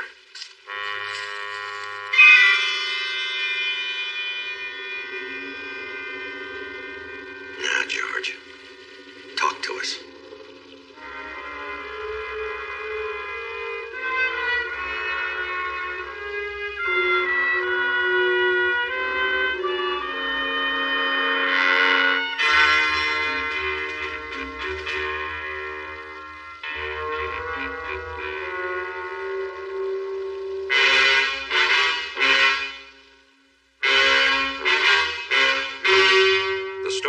Just seen is true. The names were changed to protect the innocent. On August 12th, trial was held in Department 189, Superior Court of the State of California for the County of Los Angeles. In a moment, the results of that trial. Under further interrogation, the suspect George Fox admitted having shot and killed Paul Carter. He led officers to a location on the Mojave Desert where he had buried Paul Carter's body. Intensive investigation failed to prove the other voice on the tape recording was that of Jack Rock. Fox steadfastly refused to implicate Jack Rock or anyone else who might have been involved in the attempted extortion of Tom Tracy. George Fox was tried and convicted on a charge of murder in the first degree. Murder in the first degree is punishable by death in the gas chamber or confinement in the state prison for